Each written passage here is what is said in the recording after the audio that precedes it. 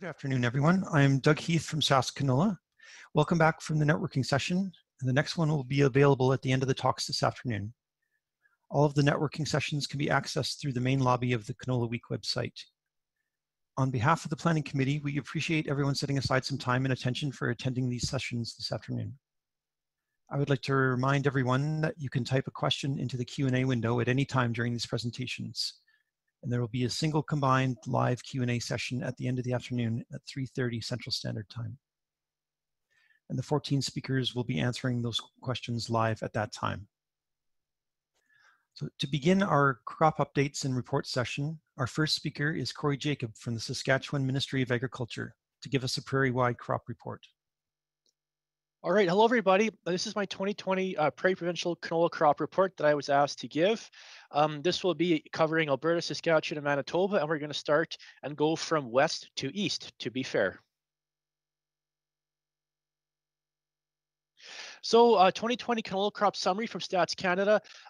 We had seen about 5.9 million acres of total seeded acreage, just shy of 5.9 million. That's a slight change from 2019 and at 8.5% lower than the 5-year average. An average yield of 45.4 bushels an acre, which is quite good. And that's up 12.7% from 2019 and up 8.3% from the 5-year average.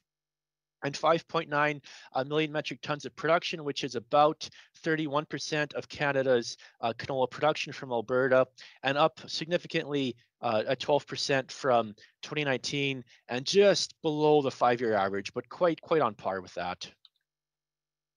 Just a reminder that we had quite difficult harvesting conditions in the fall of 2019 in Alberta, and that's seen in the amount of canola that was left to be spring combined, seeing 23% in the northeast, 58% in the northwest, and 76% in the Peace.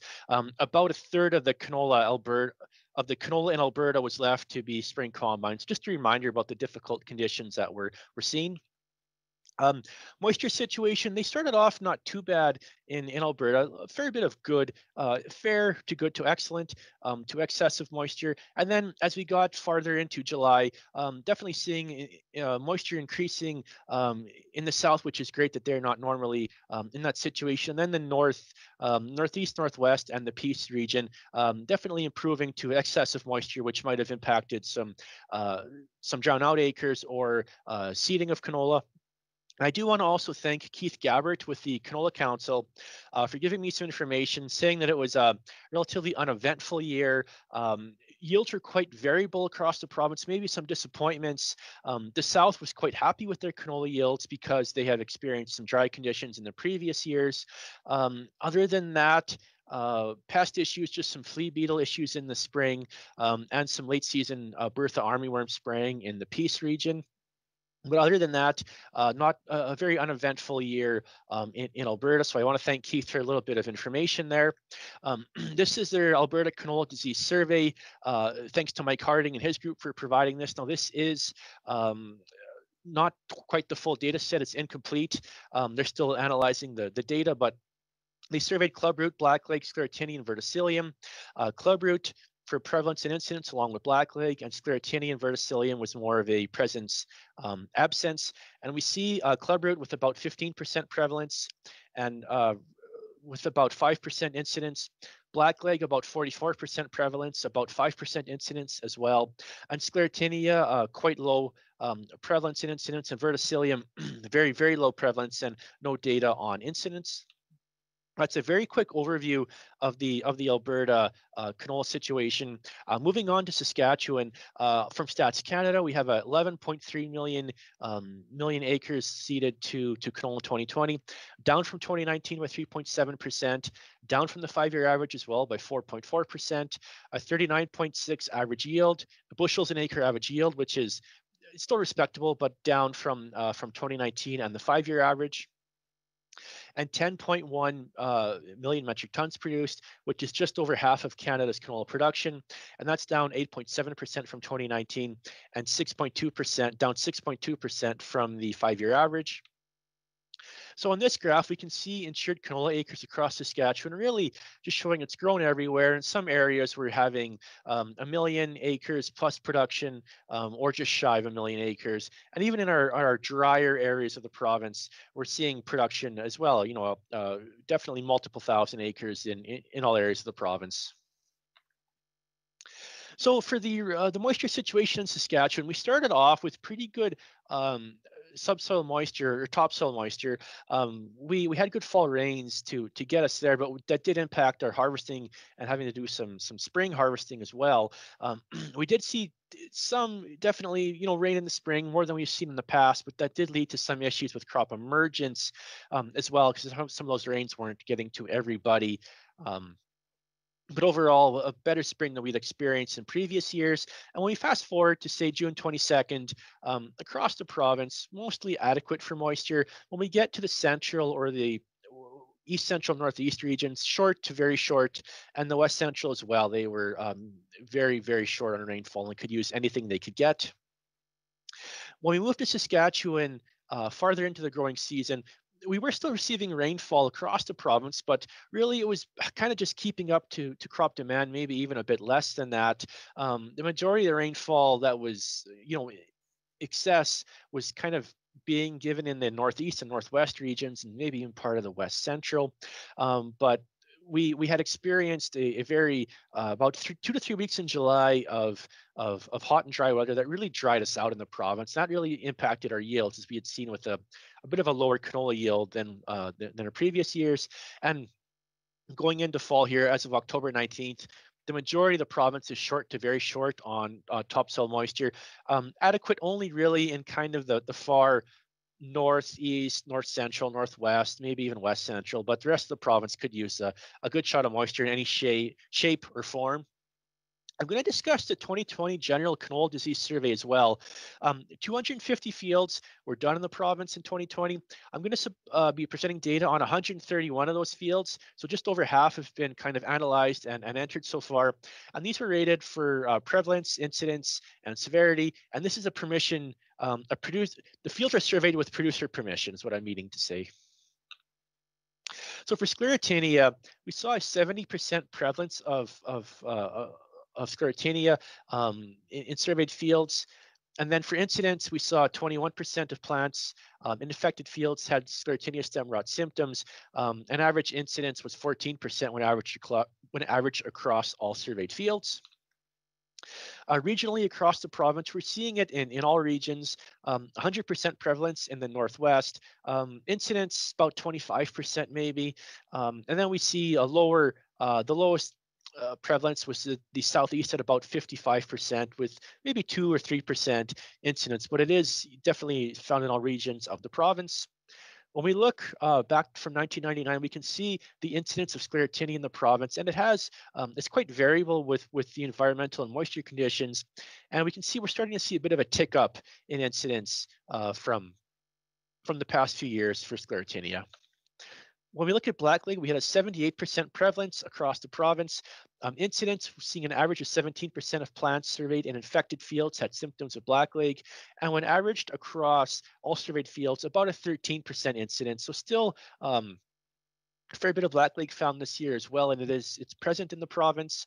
When we look across all regions, we're seeing 40% prevalence in the Northeast, about 9 or 10% incidence, and then upwards of 90+% prevalence in the East Central, West Central, Southeast, with about maybe teens for incidence, 10 to 15%, maybe a bit higher across regions in the province. So definitely seeing blackleg present across the province and showing its head again.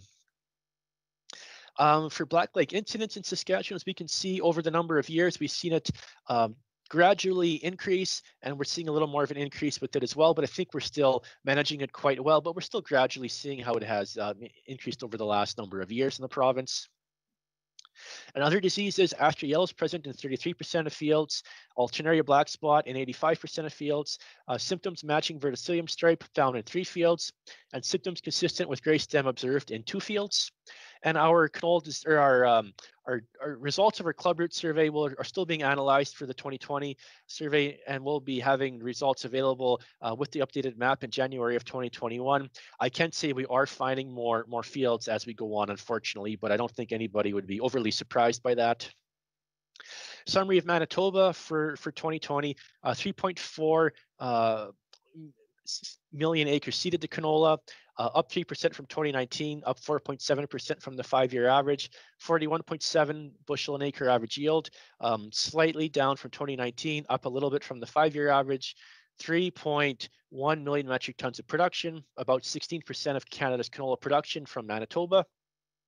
Production is up from 2019 by 3.5% and up 5.5% from the 5-year average. I do want to thank Dane Froese, my counterpart in Manitoba, for helping me with some information and slides for this presentation. It was a very large and appreciated help, and I want to really acknowledge his contribution to this. Manitoba experienced a growing season similar to Saskatchewan and Alberta, where we saw excess rainfall, severe in some situations, infrequent in others. Hot and dry area in the Interlake, and actually some late season grasshopper infestations. But as we look from May to June to July, we can see how the season unfolded. We were seeing areas that were drier and some areas that were experiencing excess moisture. Canola overview for the year. In Manitoba, we had slow, delayed growth in the spring, particularly in the southwest, where we had, experienced some cold and spotty issues, maybe some dryness preventing uniform emergence, maybe some producers chasing moisture and seeding a little bit too deep. Flea beetle issues, again, causing some issues with reseeding. Patchy rainfall distribution leading to varied yields, and notably blackleg and verticillium wilt showing up a bit heavier this year. Reseeded acres, 1,100 claims in 2020, about 187,000 reseeded acres in Manitoba due to dry soils, frost, and flea beetle pressure. Average yield of about 41.7 bushels an acre, like I had mentioned, which is still respectable, quite good actually. 96% of early samples graded number 1 Canada from the Canadian Grain Commission Harvest Sample Program. Lowest green seed count among Prairie provinces. No significant quality issues in Manitoba, and a 43.7% mean oil content. When we look at canola acres and yields going back to 2020, I know Dane and I have a little bit different numbers there from Stats Canada and his sources, but I think we can still say, 3.3, 3.4 million acres in that range, up a fair bit over the last number of years, and really a decreasing yield from what producers have been enjoying for the last number of years, but still, a higher yield than they had seen in 2016 and 14 and 12, and still quite on par. I mean, still a very respectable, good yield, but seeing that the acreage has increased in yield off a little bit from some of the drier conditions. When we look at a variety acreage comparison that Dane had provided, we're seeing the canola acres in Manitoba really dominated by the Liberty Link glufosinate tolerant hybrids, and then some of the Roundup Ready as well, rounding it off. I do want to note as well that a lot of those hybrids are pod shatter resistant, so a lot of that is really taking off with producers, and I think they're seeing the benefits of growing varieties that they can straight cut as well, or have that option to do. Dane had provided me with information that in 2018, about 850,000 acres were straight cut, 1.9 million in 2019, and 2020 about 2.5 million acres. So 2.5 million out of 3.3, 3.4 million. So a significant amount are the straight cut pod shatter tolerant varieties in Manitoba. Excuse me. For their disease survey, this line here, this green line, is the prevalence. So for sclerotinia, we're seeing about a 40% prevalence, and in incidence, we're talking infested crops and all crops. So in all crops, about 2 to 3% incidence, and then prevalence, in infested crops, about 5%. So less sclerotinia this year due to the dry conditions, but a total different situation when we look at blackleg. This teal colored line is prevalence, about just over 80% prevalence of blackleg in Manitoba in 2020. When we look at incidence in infested crops, we're just over 90% incidence in infested crops. And when we look at all crops, about maybe 75%. So a lot of blackleg showed up in Manitoba in 2020. Could be due to some high inoculum levels from previous years is what we're thinking. But yeah, just noting that that's very high and significant. they experienced a fair bit of lodging and verticillium. This could be higher prevalence and detection across Manitoba in 2020 for verticillium. Heat and lack of moisture in July and August seem to contribute to more severe symptoms of lodging and verticillium. Weakened stems could have to do with this, with increased lodging in some hybrids. Yield loss is really tough to attribute directly to verticillium longisporum. It could have been a combination of things going on there with lack of rainfall, disease, and late season stress. And to wrap up here, Dane just forwarded me a little bit of a looking forward for canola for 2020. He thinks canola acreage will drop slightly back to 3.25 million acres, increase again in straight cut varieties, and weather disruptions not going to affect planting intentions going forward into 2021 as much. And very nice to see some significantly more fall fieldwork and fertilizer applications done in 2020, leading to more timely seeding expected into 2021. So that's my presentation. I know it was fast and a lot to cover. I apologize if I'm over time, but it was a lot to cover, and I hope everyone got some good information out of it. And thanks for the invitation to speak, and enjoy the rest of your afternoon. Our next speaker is Kelly Turkington from AAFC to give us a canola disease update for the prairies. Thank you for the introduction. My name is Kelly Turkington, and I've been asked to give you an overview of the prairie canola disease situation from the summer of 2020. I'd like to acknowledge my co-authors for the presentation, and especially Mike Harding, Alireza Akavan, David Kaminsky, and Justine Cornelson. We're also very fortunate to have collaboration across the prairie region in terms of canola disease research and our annual surveys and diagnostic activities. We're also very fortunate to have funding from the Prairie Canola Grower Associations. And last but not least, I'd like to thank Warren Ward and the organizers and sponsors of Canola Week 2020 for giving me the opportunity to speak to you today. Well, let's get right into the data. In Alberta, they surveyed about 300 fields. In Saskatchewan, a total of 250 fields were surveyed, but currently results are only available for 131 fields. In Manitoba, 161 fields were surveyed. So if we look at prevalence, 45% of the fields surveyed in Alberta had blackleg, about 78% in Saskatchewan, and 83% in Manitoba. If we look at average percent infected plants over all fields, in Alberta it was 6.4%, 13% in Saskatchewan, and 19% in Manitoba. If we look at severity of blackleg, the values in Alberta were 0.08, Saskatchewan 0.2, and Manitoba was 1.2. Looking at sclerotinia stem rot, in Alberta they focused on lower main stem symptoms only, and about 5% of the fields in Alberta had symptoms of stem rot. In Saskatchewan, it was 70% of the fields surveyed with symptoms of stem rot, and in Manitoba it was about 39%. In terms of average percent infected plants across fields, it was 0.7% in Alberta, 14% in Saskatchewan, and 2% in Manitoba. Unfortunately, it's not possible to derive severity data for Alberta, but in Saskatchewan the value was 0.3, and in Manitoba it was 0.1.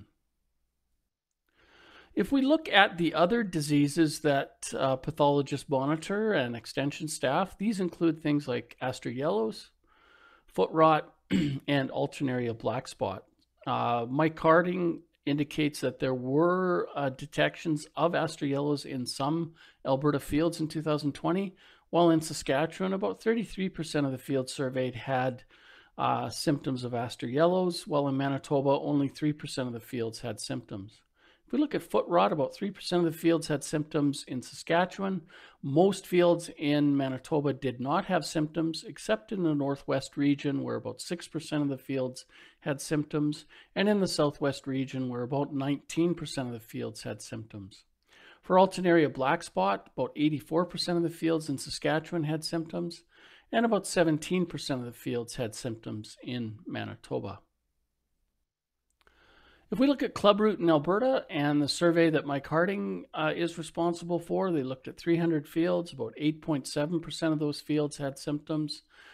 Average percent infected plants over all fields was about 1.8, and a fairly low severity value of 0.03. Dr. Stephen Strelkoff and colleagues at the University of Alberta are also heavily involved in monitoring clubroot in Alberta. And if you combine the fields from Stephen with the 300 fields from Mike Harding, we had a total of 620 fields of canola surveyed for clubroot, and also an additional 4 mustard fields. So overall, the prevalence was about 10.6% of fields with symptoms in 2020, and Dr. Strelkoff is currently working on finishing up the data analysis and tabulation. Of concern, though, was the fact that there were an additional 313 clubroot positive fields that were identified by provincial agricultural field persons in 2020.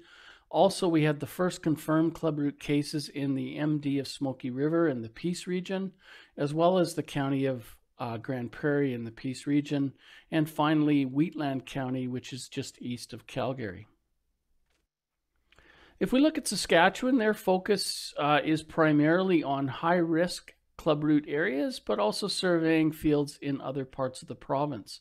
More and more, they are encouraging on-farm monitoring for the clubroot pathogen, and this is done via clubroot their clubroot soil testing program. Currently, they're working through the data and completing a lot of the lab testing, and Ali Reza indicates that the clubroot distribution map will be released in early 2021. If we look at Manitoba, they had symptomatic plants in only 1 of 161 fields that were surveyed, but they also observed clubroot in an additional 2 fields that were outside of the official survey. Symptomatic clubroot cases have been found in 44 fields across 10 rural municipalities in Manitoba since 2013, and in 2020 they've collected soil samples from 20 fields, and they're currently processing those samples looking for the presence of clubroot pathogen DNA. If we now turn our attention to verticillium stripe, it's a disease that started to show up about 5 to 6 years ago across the Prairie region, but especially in Manitoba. In Alberta in 2020, Mike reports that they had about 1.1% of the fields with symptoms, with an average percent infected plants across fields of 0.2%.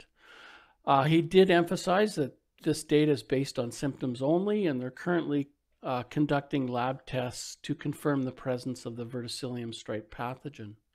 In Saskatchewan, there were a few suspect cases sent to their diagnostic lab, while in Manitoba, there were many confirmed samples that were submitted to both the PSI lab and the Manitoba Crop Diagnostic Lab. In 2020, over 30% of the fields surveyed in Manitoba had symptoms of verticillium stripe, but the official number is still being confirmed via lab tests. Finally, there's significant efforts underway to develop an industry standard to rate the severity of verticillium stripe, both in commercial fields as well as research trials. And with that, I'll end there, and I'd be happy to answer any questions that you have. Thank you for your attention. Up next is James Tansey from the Saskatchewan Ministry of Agriculture to give us a prairie-wide report on canola pest insects. For 2020 from a Western Canadian perspective. Talk a little bit about the surveys that were conducted in 2020 and the results of some of these surveys, including diamondback moth, Bertha armyworm, cabbage seed pod weevil, aster leafhopper, canola flower midge, and some other insects of interest in Western Canada, including cutworms, redbug, and flea beetles. First off, diamondback moth.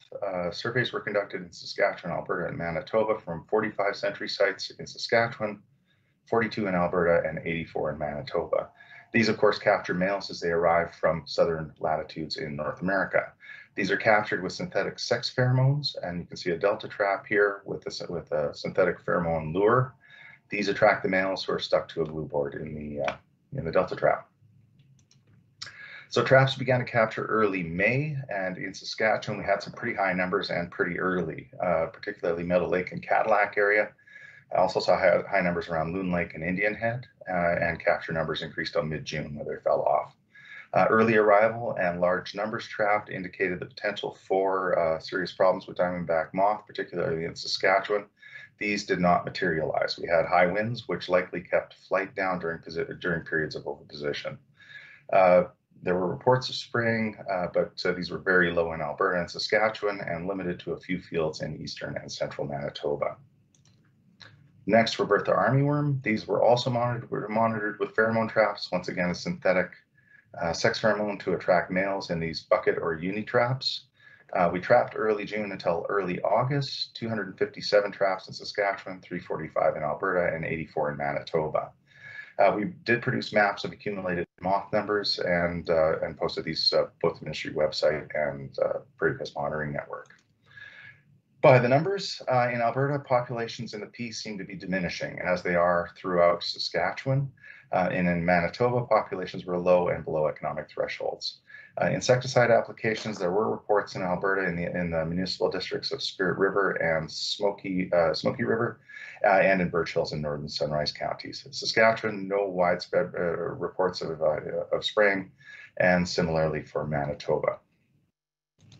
Looking at moth populations in Saskatchewan, this is 2018. You can see that dispersed populations with a few hotspots. 2019, really only one hotspot to talk about, maybe two if you think, if you look just south of North Battleford. And for 2020, the population was quite low, with really only one hotspot south of Humboldt. Cabot seed pod weevil were also monitored. This is an invasive insect, and I'll jump to the end a little bit. Numbers were low in most regions, but the distribution continues to expand. We sweep sampled for these ones in July. In Alberta, 235 fields were hit, and numbers continue to be low with very little spraying. In Saskatchewan, we run a transect system throughout the province. Numbers again were low. We're still processing these samples and haven't produced the map yet, but that work is ongoing. Initial look at the data indicates that numbers were very low. Spraying very infrequent, with only one site that I know of in southern Saskatchewan with weevils at economic levels. In Manitoba, the weevil is now present, albeit at low levels, so 26 fields hit and 7 weevils from all told. Canola flower midge was monitored by AAFC, and although there were some limits to the extent of the survey imposed by COVID, they still managed to get out and do some surveying. This is monitored on field margins of canola crops. Population densities were greatest in the northeast of Saskatchewan, both from 2017 to 2020. This remains relatively consistent. Midge symptoms were relatively ubiquitous, and this is what you're seeing circled here, these odd bell-shaped flowers. Generally low density. There was one population that was at, we'll say, a putative economic level in 2019, none reported for this year. And an important consideration, this is not Swede midge. It is in the same genus, and the adults look very similar, but a different species. Aster leafhopper was also monitored in Saskatchewan. Important because it vectors aster yellows, and you can see symptoms of aster yellows in this photo on the right. Yellow sticky cards were placed in conjunction with our diamondback moth sentry sites in Saskatchewan, and numbers continue to be low. Cutworms in Alberta, relatively low incidence. In Saskatchewan, we were generally seeing redback and some pale western cutworm. We had May to June reports of damage and spraying. Manitoba, generally redback, but also some dingy cutworms and some reports of spraying and reseeding associated with these animals. The red bug was also reported in Saskatchewan. We're not getting reports from Manitoba or Alberta in any sort of widespread distribution. This is a member of the dirt-colored seed bugs, Paratrechus convivus, no common name, so it's being colloquially called a red bug, although there are some other animals that are also called red bugs, just to add to the confusion. These are piercing sucking feeders. They aggregate, as you can see on this photo on the lower right, and nymphs tend to feed on epicautal seedling stem and leaves. Adults tend to congregate underground and can occur there just under the soil surface at very high numbers. They're thought to feed on seeds. We had 2 reports in seedling canola in southern Saskatchewan. and one report in a cereal crop in November in Saskatchewan. Very odd. Finally, flea beetles throughout Alberta, major concern across Alberta. Striped were dominant in most regions, and this species composition shift seems to be continuing. Crucifer still dominant in the south. The same trend was seen in Saskatchewan. In addition, in Saskatchewan, we had localized damage coupled with wind damage. It was a very windy spring. So we had some sandblasting of seedling canola as well. Had some overspring and reseeding associated with this in Manitoba, the Interlake Swan Valley, Dauphin, Fork River, and Prairie and Notre Dame areas with flea beetle damage and also some localized frost damage requiring reseeding. Fall populations of crucifer were high in both Alberta and Saskatchewan, and we're still working out any connection between fall populations and spring damage. And with that, I will take any questions. The next presentation is from Raymond Gadoua from the Canola Council of Canada to give us a summary from the Western Canadian Canola and Rapeseed Recommending Committee. Hello everyone, my name is Raymond Gadoua, and I'll be providing the 2020 Western Canada Canola Rapeseed Recommending Committee interim report. This slide describes the role of the Canola Council of Canada in the administration and coordination of canola variety recommendation in Western Canada. This slide describes the functions of the WCCRC, which is tasked with setting the parameters and administering the system of canola recommendation for Western Canada.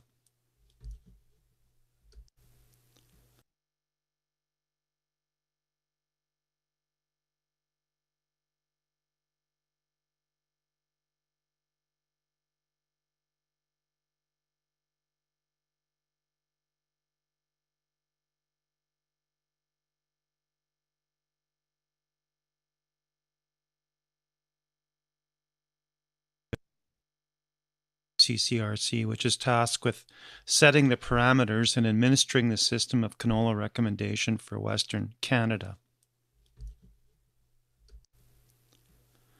This slide describes the purpose of public co-op trials, which coalesces company selections from private co-op trials into the second-year co-op testing. This slide enumerates the private and public co-op testing efforts from the 2020 season.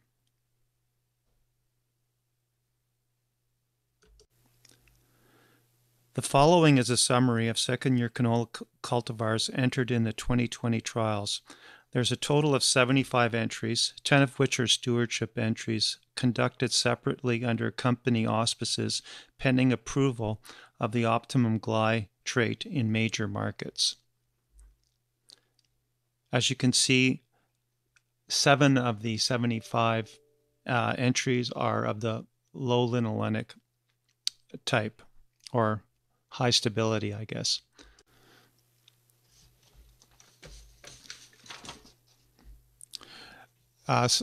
Slide number 7 here indicates the distribution of second-year canola recommendation trials across Western Canada, with their zone descriptions included. This slide reveals quality data from 4 of 16 selected agronomic and quality evaluation sites, going from lower yielding to higher yielding locations.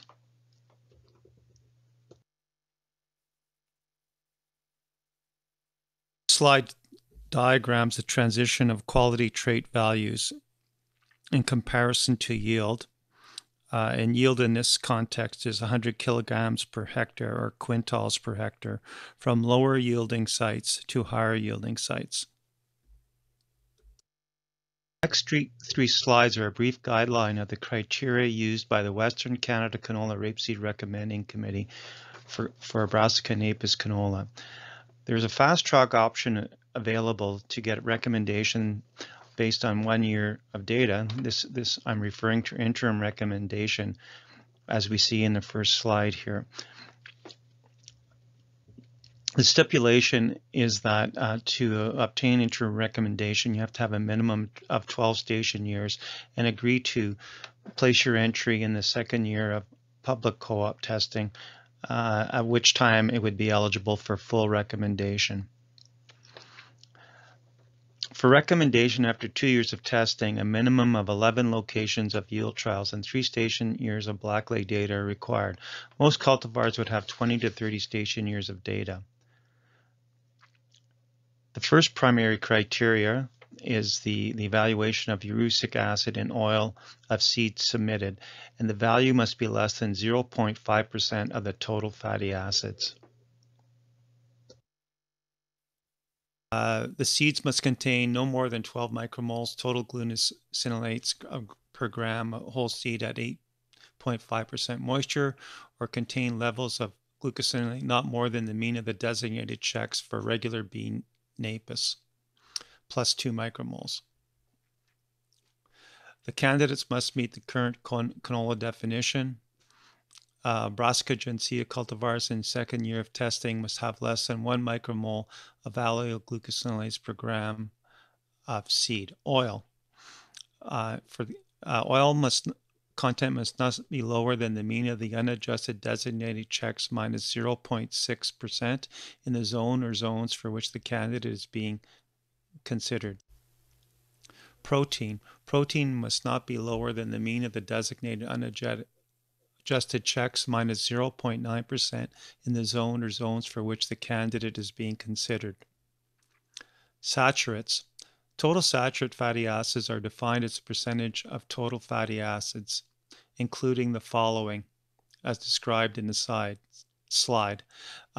Total saturates in cultivars must not exceed the mean of the checks by the following limits.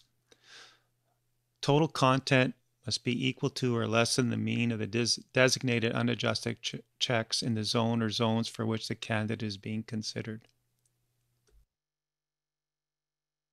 Thank you and have a great meeting. To close out this series is Véronique Barthet from the Canadian Grains Commission. Hello, I'm very happy to present you the quality of the 2020 canola harvest. In May, producer from Alberta at the first harvest the 2019 overwinter canola and our other crop to be able to seed, but the weather condition of the spring allow all crop to be seeded on time this year. June and August were very warm, especially in south of Alberta, Manitoba, and Saskatchewan, but some cooler conditions were especially in the north of Alberta. September weather was quite nice. Just one frost in Manitoba that didn't really affect the quality of the crop, and by end of October, all harvest was completed. This map actually is a good indication of what the quality is going to be. This is the number of days over 30 degrees Celsius for mainly July and August, and we can see that actually the prairies are cut in two. The lowest part of the prairie, the south of the prairie, big part of Manitoba and Saskatchewan, and also south of Alberta with very high temperature and a large number of days with over 30 degrees temperatures, whereas the north of the prairies were actually much cooler. As of November 16, we received just over 2,000 samples of conventional canola, and that's a good indication that, first of all, the crop was harvested on time, and that the data presented here actually are quite reflective of the entire harvest. We had about 92% of the crop that was graded number 1, which was due to the long season that we had with good weather in September and October, allowing the crop to mature nicely, and the warm season in July and August actually that pushed the crop development. oil content of the canola, it's the reflection of the environment. The fact that actually the weather was really warm in the south of the prairies compared to the north of the prairies. So Alberta has much higher oil content than Manitoba and Saskatchewan. We also saw that the south of Alberta was much lower in oil content compared to the north of Alberta. Location has big effect on oil content this year due to the environment. The oil content is still within the 5 years or 10 years average. So when you look at the historic data, really you see that the oil content is really within the average of the last couple of years. Much lower than what it was last year, but still higher than what we observed in 2018. Protein content of the crop is reflecting the environment growing condition. Manitoba and Saskatchewan higher in protein content compared to Alberta. This is the inverse relationship, oil and protein. So Manitoba and Saskatchewan were lower in oil content. They have higher protein content, and Alberta was higher in oil content and therefore lower in protein. At the same time, the south of Alberta was much higher in protein content than the north of Alberta, so an effect on the environment. This is within the 5 years average and well within the 10 years average. The historic graph of the protein content showed that the 2020 protein content is higher than the 2019 protein content, but much lower than the 2018 protein content. And if you look kind of in the average, it will be well within the average of the last 5 to 10 years. The glucosinolate content is not really an issue in Canadian canola. It's been within the 10 micromole per gram over the last 10 years, and this year is no different than the previous one. The chlorophyll content is 8 ppm, 8 milligram per kilogram, way lower than the 5 years or even 10-year average. The range of the chlorophyll content of the sample, it's always also lower than what we saw for the last couple of years. It's not unusual to have sampled at 50 ppm, and this year the highest we saw was about 45, which is low. So if you see actually the historic data, the chlorophyll content is the lowest chlorophyll content that we had in a very long time. This is a reflection on the environment and not so much about the genetics. The alpha-linolenic acid of the crop followed the oil content because the environmental effect on the oil content will be similar on the alpha-linolenic acid. So a big difference between the two provinces, Alberta being higher in alpha-linolenic acid than Manitoba and Saskatchewan. What is quite important to note this year is actually there is a big range in alpha-linolenic acid. We were very surprised when we saw actually variety at 5%, 5-6% alpha-linolenic acid.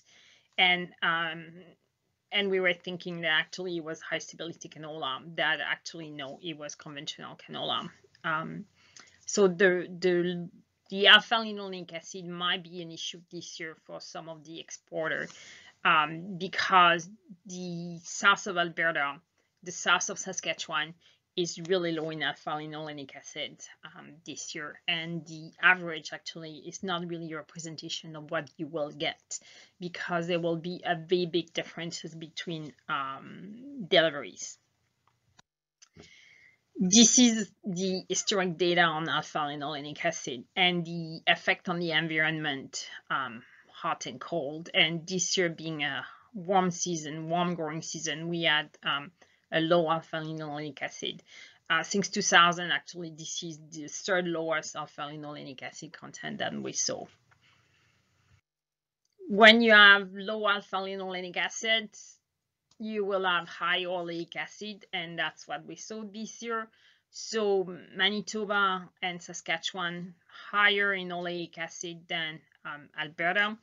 And again, what was very surprising is the range of the oleic acid. We had sample with up to 70% oleic acid. And when we look at the name of the variety, those samples were actually conventional canola and not high stability canola. This is not the misidentification. So oleic acid has been going up for the last couple of years, and this year oleic acid is much higher than last year, not as high as what we saw in 2018, but still pretty high.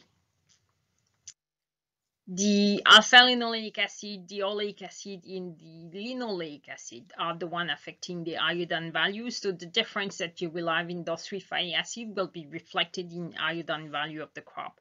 And that's what we see this year, a big difference between the three provinces. Actually, it's more like a big difference between the south of the prairies compared to the north of the prairies.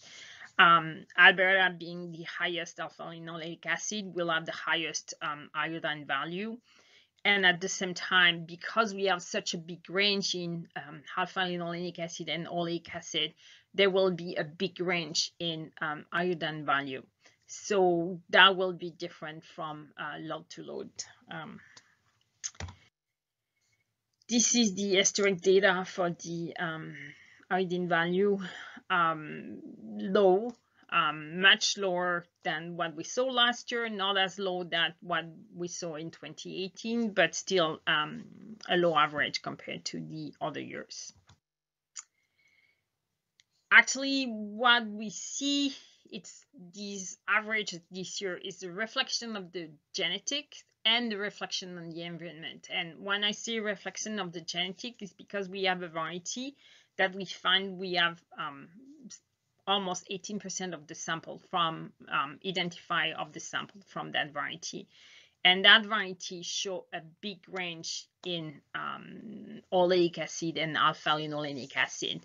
If you look in Alberta, for example, some of the samples grown in the south of Alberta have 5% alpha-linolenic acid compared to, you know, like the only sample that we got from BC, the Peace River, was 11% alpha-linolenic acid. So a big effect on the environment of the fatty acid composition of that sample.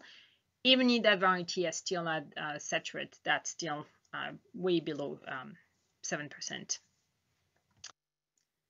The quality of the 2020 canola compared to the 2019 canola, lower oil content, higher protein content, very similar glucosinolate content, and much lower chlorophyll content for the number one. Alpha-linolenic acid, lower than last year, and oleic acid higher than last year.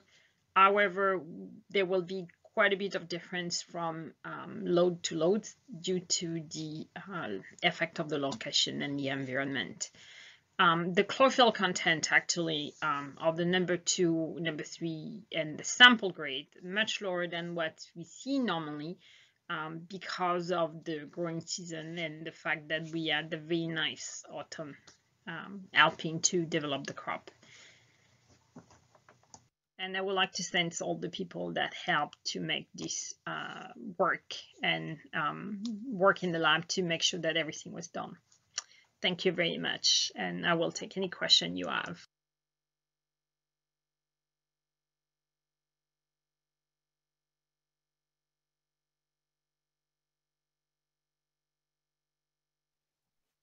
Now we will move into the research update session, and I'd like to introduce Delaney Ross Burtnack from the Manitoba Canola Growers Association. Hi, everyone. I'm Delaney Ross Burtnack, Executive Director of the Manitoba Canola Growers, and I'm pleased to join you this week at Canola Week to offer you an update on research in Manitoba. Research is the #1 pillar in our 5-pillar strategic plan, which also includes market development work, advocacy, grower engagement and extension, as well as communications. We partner broadly with industry stakeholders on not just short-term projects that offer immediate value to farmers, including tools that they can apply this year or next year, but also medium and longer-term projects that ensure the long-term sustainability and profitability of farmers in Manitoba. Our directors are farmer directors, and they are the ones who decide on what research is being funded. And each year they review our research priorities to ensure that we're still on track in terms of research that meets grower demands. And they've just released their key priorities for 2021. Looks very similar to last year.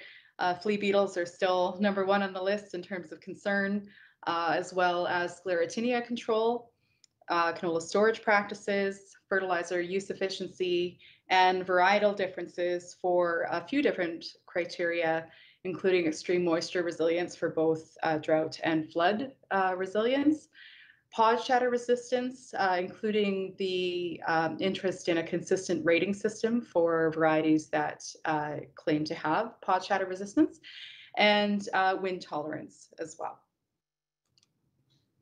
In 2020, MCGA invested nearly $830,000 on research work. This includes work that was invested in directly, as well as through the Canola Council of Canada. We've also invested in research extension to ensure that this information is communicated out to growers. The total annual value of the 54 research projects that we invested in this past year was over $6 million, and we're very proud to ensure that every dollar that we invest on farmers' behalf is matched by outside funding to ensure that those dollars are stretched as far as they can go. So we were very pleased this year to be able to say that for every dollar that we invested, it was matched by $9.5 of additional funding. So there's 3 topic areas I'd like to share with you today.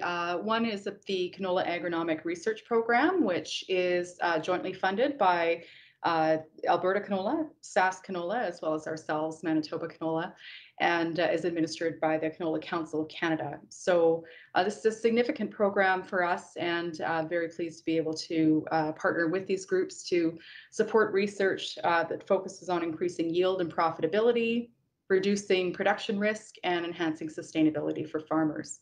So in 2020, this past year, Alberta Canola, SaskCanola, and Manitoba Canola invested over $1.1 million in research projects, and very pleased to have new this year matching funding from the Western Grains Research Foundation. So we were able to invest a total of $2.3 million in 6 projects. Just for your interest, the topics include germplasm discovery for sclerotinia tolerance. As you'll recall, that was certainly one of our top concerns. Investigation of native insect pest predators to understand how they may help in terms of managing the insect pest population within a crop. Understanding clubroot infection process, improving insect pest monitoring, protein optimization for canola protein, an emerging market for use in human food, and high throughput phenotyping to enable faster screening of stable high yielding traits in canola. And a second initiative I'd like to share with you is Manitoba specific, and it's a very ambitious interdisciplinary collaborative initiative. We partnered with Manitoba pulse and soybean growers, as well as the new Manitoba Crop Alliance. As you may know, a number of groups, including Manitoba wheat and barley, Manitoba corn growers, all successfully amalgamated this past year to become the Manitoba Crop Alliance. And so this group, one of the goals there is to provide tools to solve current and expected extreme moisture challenges. As you might imagine, this is an extremely complex situation. It costs millions of dollars to growers per year. So very excited to bring a very broad number of groups together to figure out how to solve this complex problem. And so there's 10 projects successfully approved and underway. 9 of those started last year, and a new one was added this past year. All of them brought in $1.9 million in funding, and are expected to generate more than $19 million in economic impact. So just again, for interest, the topics include tile drainage in heavier soils, genetic selection, as well as genetic resilience for moisture resilience, soil moisture monitoring and soil moisture capacity, as well as a couple of cropping systems experiments related to finding the optimum rotation and the impact of cover or relay crops, as well as optimum nutrient composition, moving from science to the socioeconomic impacts of managing moisture, and water management options in undulating terrain. And finally, the Pest Surveillance Initiative Lab is one that we fund in Manitoba, and it supports disease and pesticide resistance management for farmers. And we're very pleased to be able to offer free testing to our members in Manitoba for clubroot, blackleg, verticillium, and glyphosate-resistant kochia. And this past year, we were able to offer 150 test codes to date. And just for your interest, about 60% of those were in blackleg, 35% in clubroot, and 5% in kochia. So thank you so much for your time. My contact information is there, and I'll be available for questions during the question period to answer any questions you may have. Thank you so much. Next up is myself, Doug Heath, giving a research update for SaskCanola. Good afternoon, everyone. For those that don't know me, I am Doug Heath, the research manager at SaskCanola. And today I'd like to share a little bit about SaskCanola's research program and give an introduction to 4 newly funded research projects in Saskatchewan. So SaskCanola is supported by 20,000 levy-paying Saskatchewan canola producers, and we provide value to all canola producers through our 4 strategic pillars: research, an extension of the research results, producer engagement, advocacy for the industry, and canola promotion. So SaskCanola works hard to ensure that levy dollars collected from growers are invested in only the best potential research. 40% of our budget is allocated to research projects, and over 426 of them have been funded since SaskCanola began. Typically, the research projects that we fund fall under 3 research themes, which are agronomy, pre-breeding germplasm development, and new uses of oil and meal development for canola utilization. SaskCanola generally funds research through 3 main research competitions.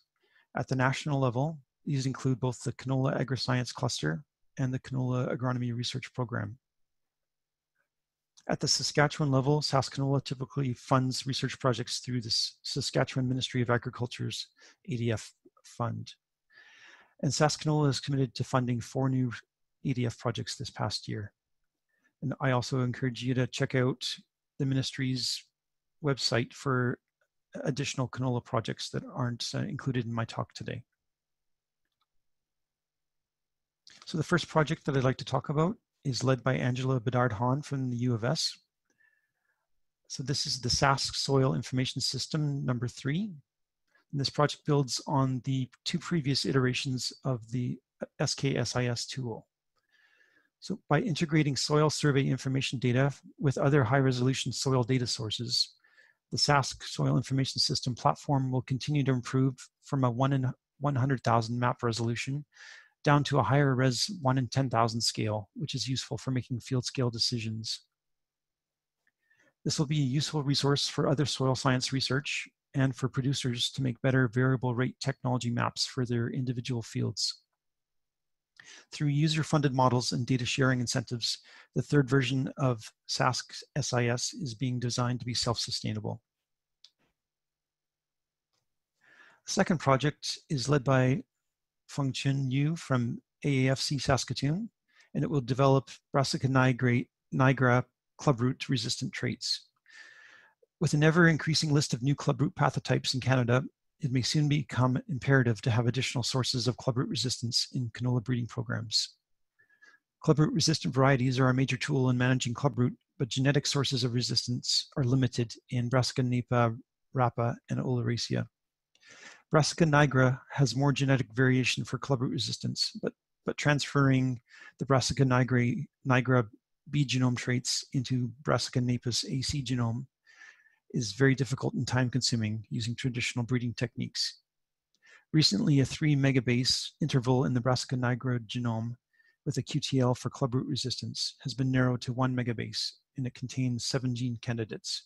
These 7 candidates will be isolated and then introduced into Brassica napus using an established gene editing platform that removes any non-Brassica selection marker genes. The third project is led by Fran Wally from the University of Saskatchewan.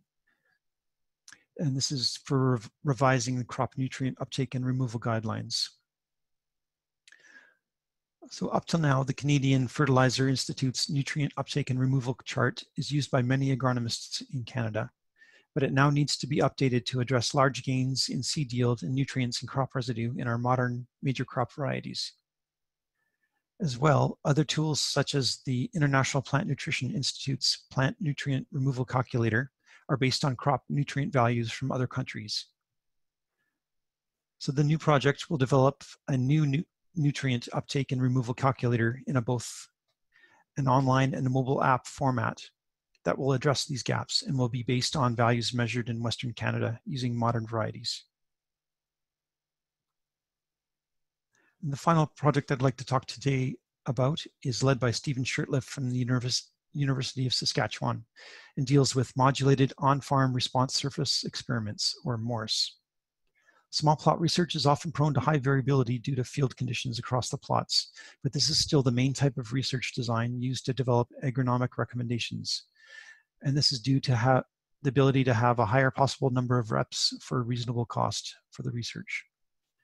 At a larger scale, strip trials can provide better average values, but they may also be subject to lower numbers of reps and higher variability within a field. Morse design trials go beyond these methods and use commercial size equipment at the field scale. With Morse, treatments are adjusted in smaller increments every 10 meters through the full range of treatment values along the field length, and this goes up and down in a sine wave pattern along the length of the field. So as we can see in the top left, 10-meter long treatment adjustments are shown for both wheat on the left and canola on the right in some initial research. So the current project will evaluate incremental changes like this in fungicide rates and nitrogen rates. And by using advanced multispectral imaging and automated phenotyping, along with response surface statistical analysis, these will determine the optimal rates for both treatments. So this type of experimental design could lead to better accuracy and reduced variability compared to small plot research. And the results using commercial equipment at field scale may translate more easily to farming operations. So these Morse experiments will be compared to small plot RCBD experiments that are run at the same time. Thank you for your attention. Ward Toma will give us the research perspective from Alberta Canola. Good day, everyone. My name is Ward Toma. I'm the General Manager with Alberta Canola.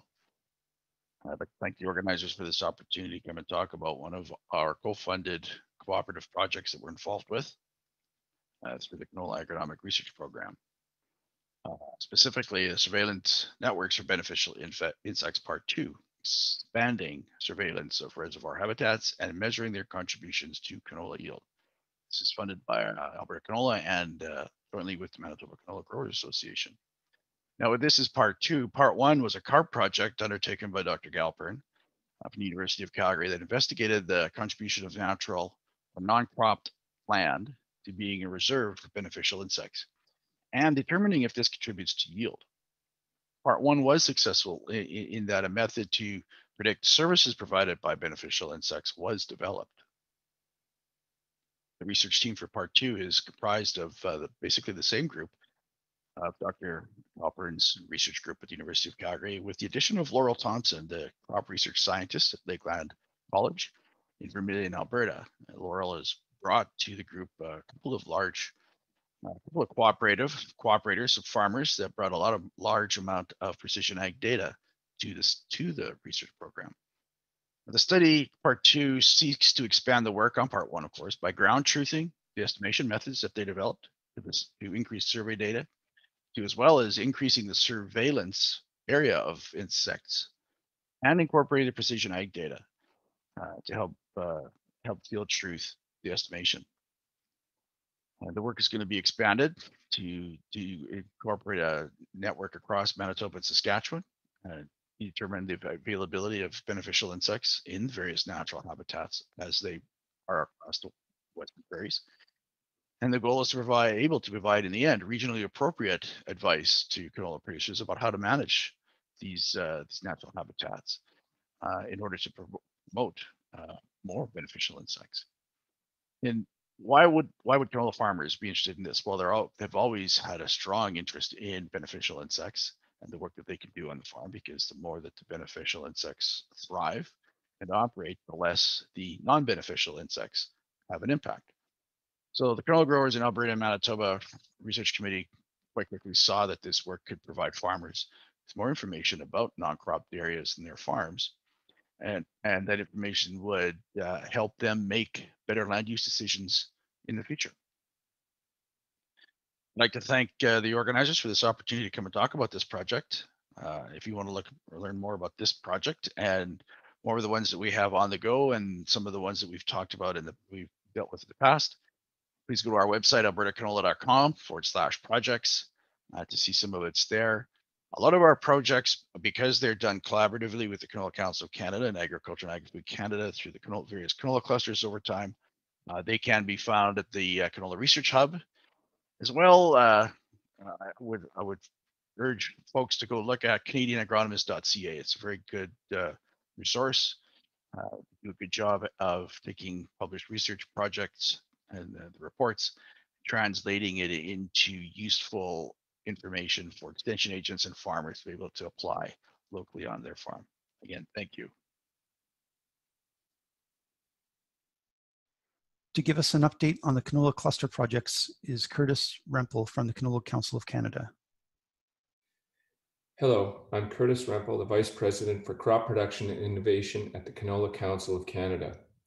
I am pleased to provide an update on the Canadian Agricultural Partnership Canola Agri-Science Cluster. The Canadian Agricultural Partnership is a 5-year, $3 billion investment by federal, provincial, and territorial governments to strengthen the agriculture and agri-food sector. The canola value chain is a participant in the Canadian Ag Partnership, or CAP, through the Canola Agri-Science Cluster.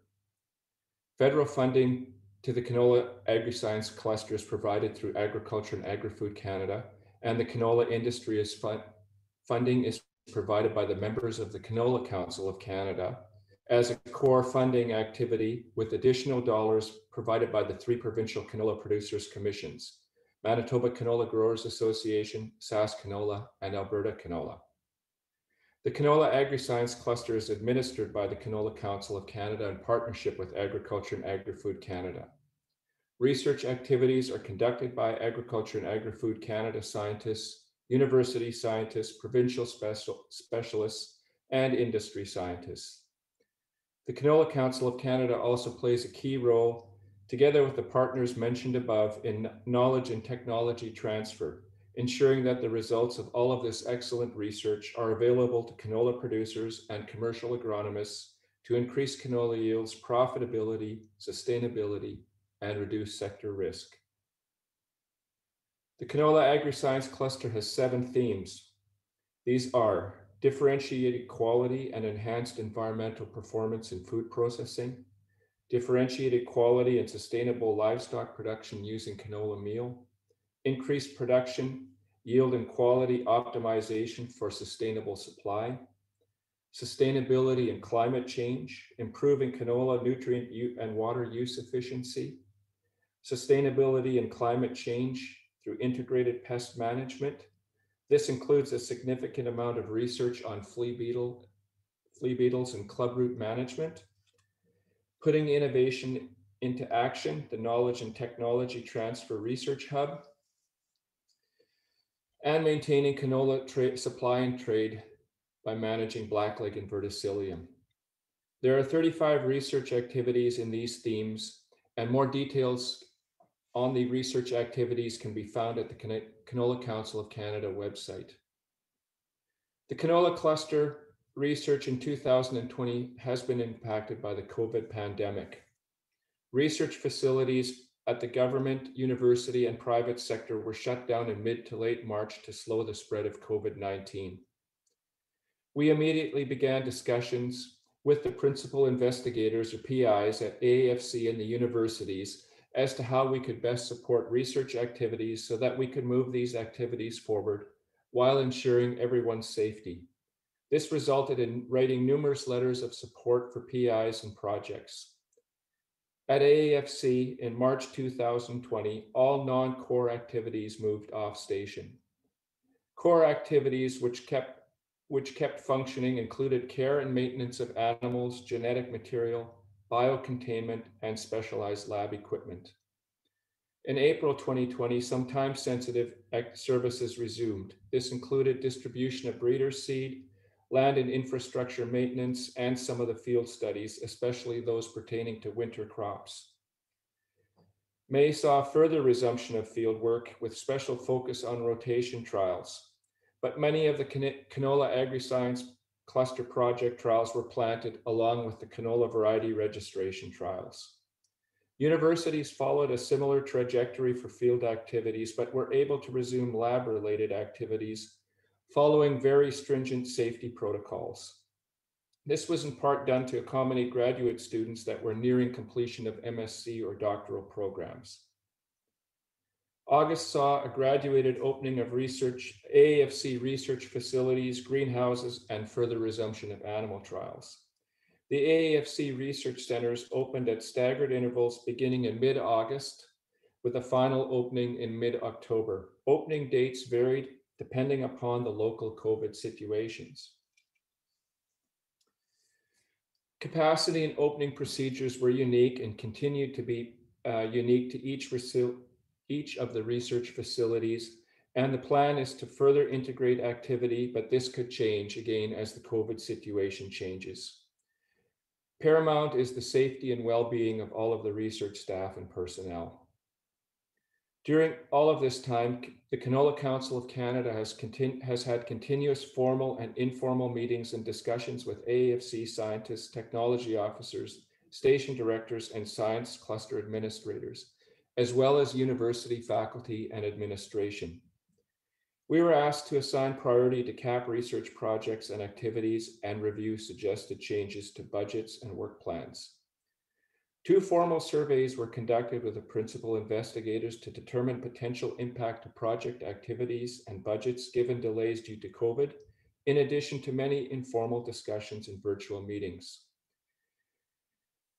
We have calls with CAP Science cluster administrators and directors 1 to 2 times per month to update and plan. Additionally, all of the science clusters meet monthly to share strategies and update each other on activities. A key outcome of these calls, in conjunction with AAFC, was a proposal to Treasury Board to carry forward project funds that could not be spent in 2020 to 2021 and 2022. This is a unique request. AAFC and industry did not want to lose these valuable research dollars.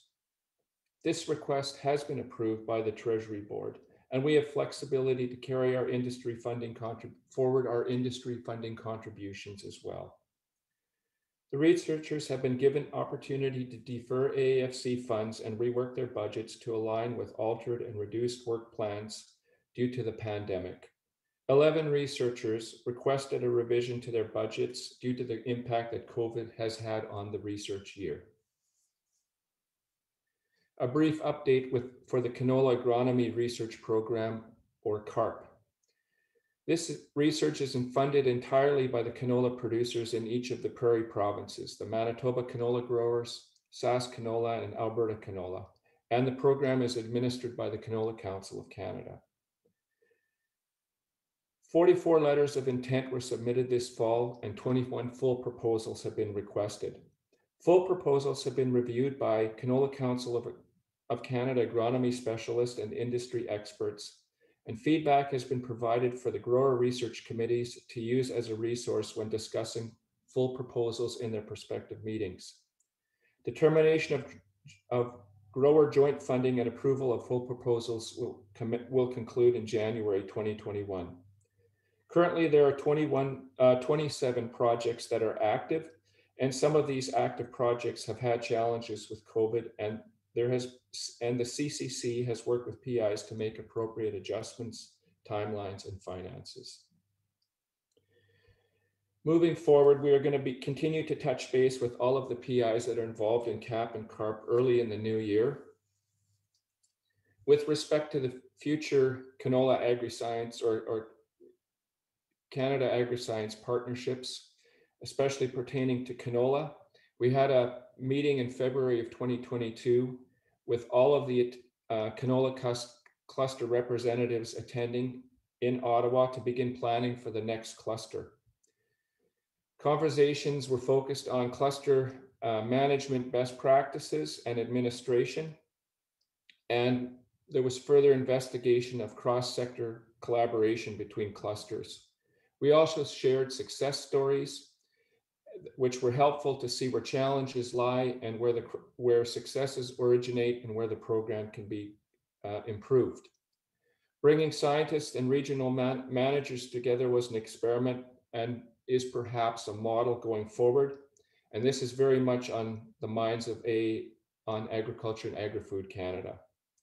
And so we begin as part of this Canola Industry Week to start identifying our strategic priorities for the next agri-science partnership, and we'll continue to consult and then bring these priorities forward to Agriculture and Agri-Food Canada for consideration, with the goal of promoting continued private and public partnerships with emphasis on changing climate. Thank you. Our final speaker in the research updates session will be Pat Flayton from WGRF. I was asked to use a few minutes to talk about how the Western Grains Research Foundation is funding crop research, and in particular canola research. You may already know WGRF. It's an organization that's going to celebrate its 40th anniversary next year, so it's been around for a while.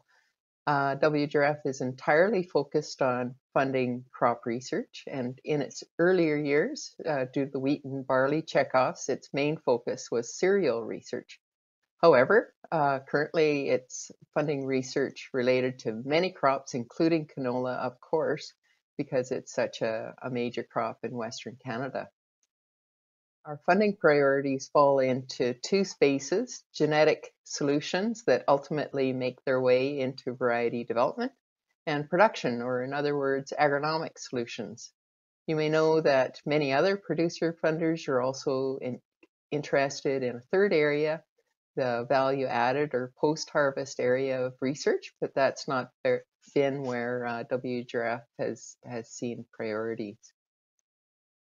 Our mission is really simple. We exist to direct funds towards crop research, and crop research that's meant to benefit Western Canadian farmers. Just that simple. We are organized as a registered charity and follow those rules. Our decision makers are 18 farmers from every corner of the crop belt across Western Canada.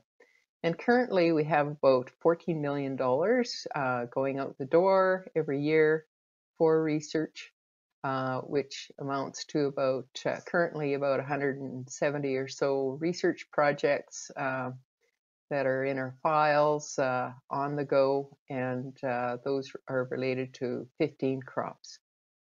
We fund research associated with both single crops and multi-crops.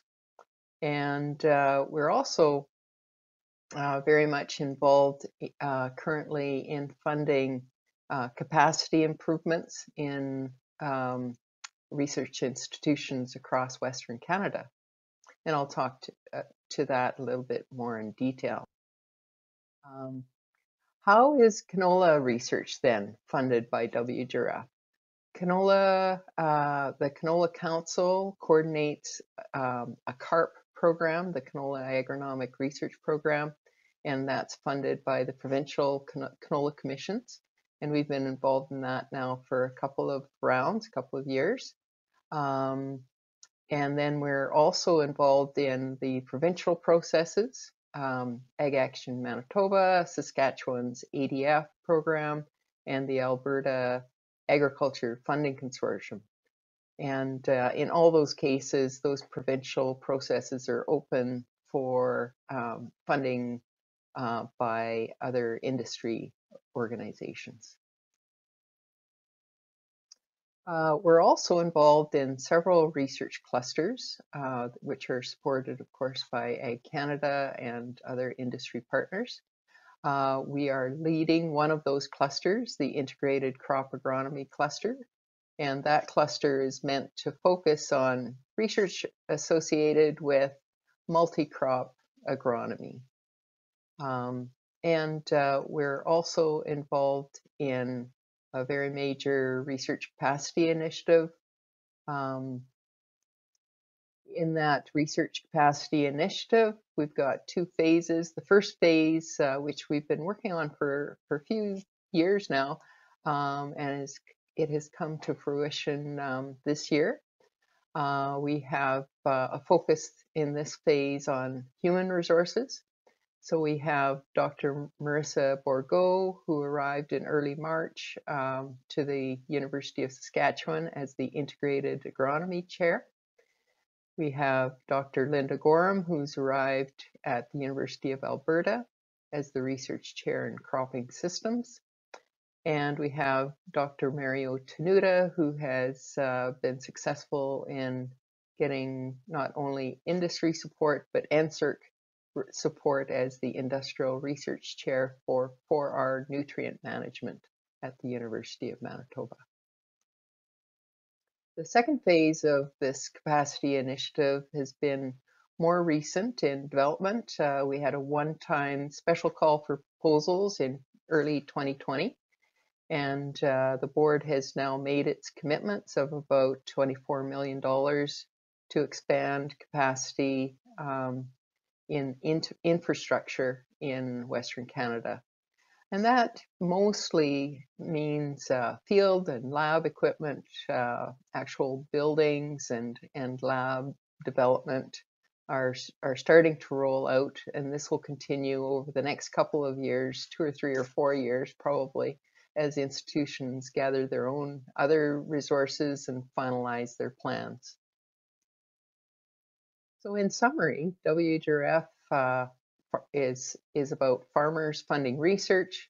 There are several avenues to access WGRF funding for crop-specific research and integrated multi-crop research. And we have a capacity initiative that we expect there will be impacts seen over many years to come. So thank you very much for participating in Canola Week this year. Appreciate the opportunity. Thank you, Pat, and good afternoon. So my name is Mark Smith. I'm with Agriculture and Agri-Food Canada in Saskatoon, and I will host the last 3 talks of our session today. These talks are going to focus on challenges and opportunities for canola. And first up, we have Larissa Moria with Farmers Business Network.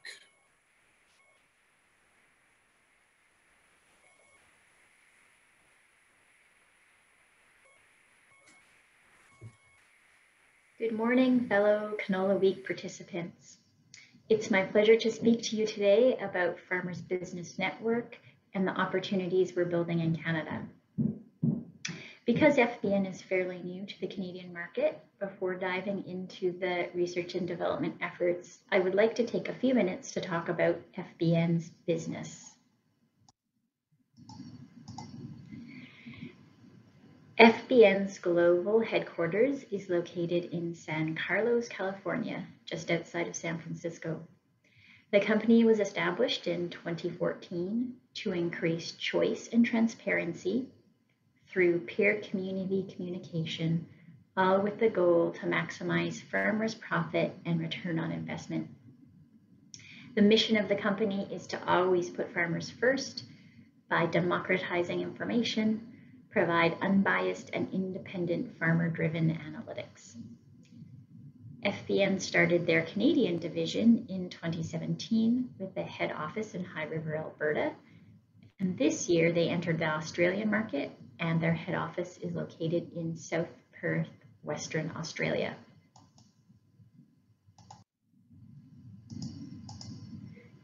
FBN has built a group of 13,000 members covering 40 million acres of farmland across the US, Canada, and Australia.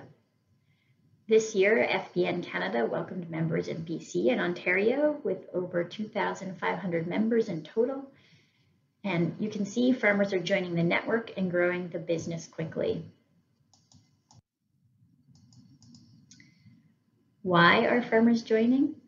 FBN offers crop production products for oilseeds, pulses, cereals, and horticulturals, inoculants, surfactants, adjuvants, nutritionals, and biologicals, and in the seed genetics area, corn, soybeans, sorghum, alfalfa, and now canola. All of these inputs can be ordered online and shipped directly to the farmer's yard. In addition, FBN offers price transparency through the FBN community and data analytics to help farmers understand performance and make informed buying decisions. This year, we launched the Community Builders Program. This program is a network of local individuals, so neighbors, who act as small third-party territory representatives that can assist farmers with their transactions, providing advice and guidance in their purchasing decisions. And in September, the cost to sign up as a new member was removed, so joining the FBN network is now free.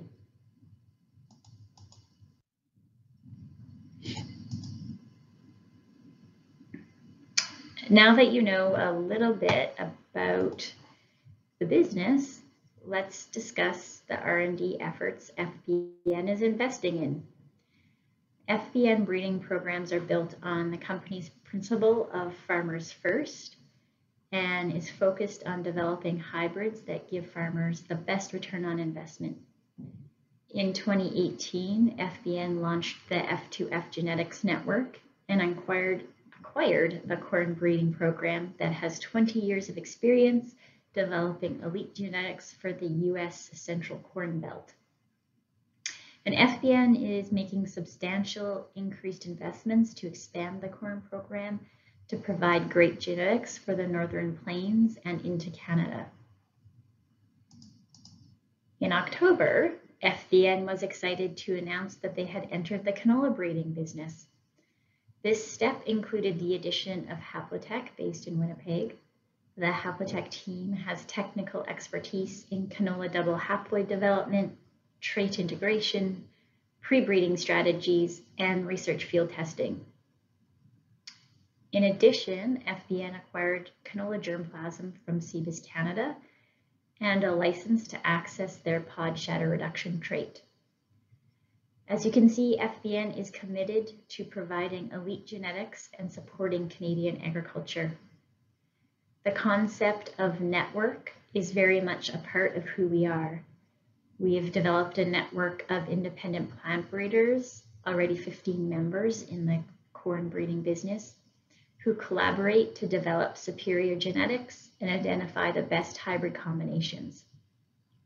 We support the independent plant breeders with elite germplasm for breeding, the latest breeding technologies, and a large channel to market.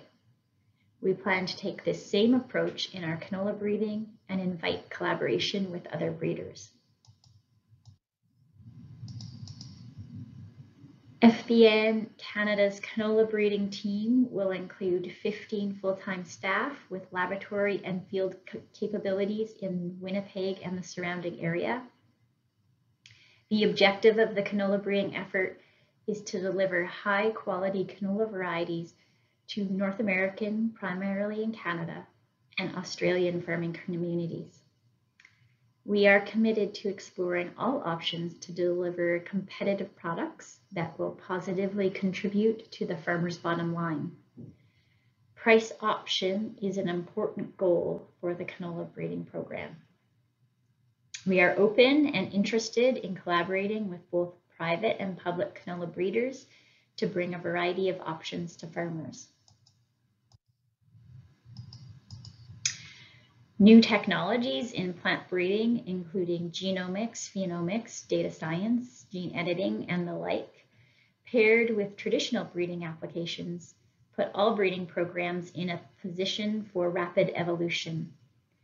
We believe using these new techniques in our program will enable us to unlock the diversity in our germplasm and more rapidly advance commercially relevant germplasm and reduce the time to market.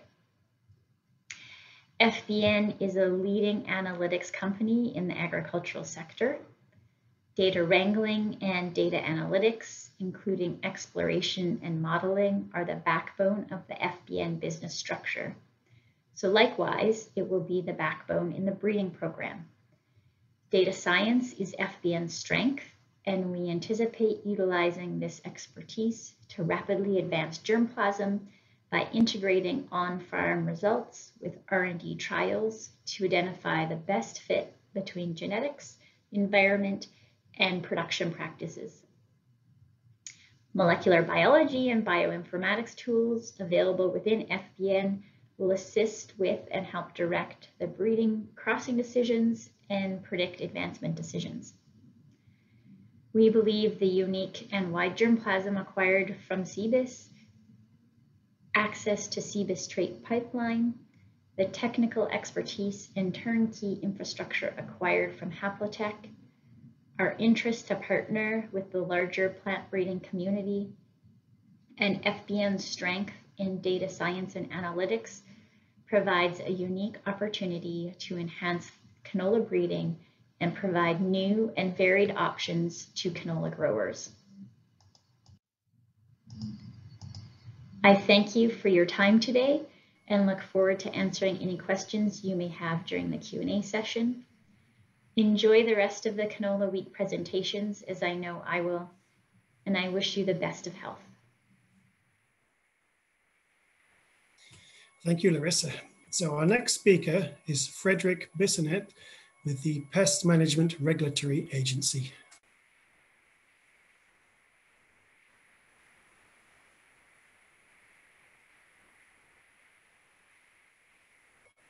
Hello, my name is Frederick Bissonnette. I'm currently the Chief Registrar and Director General of the Registration Directorate.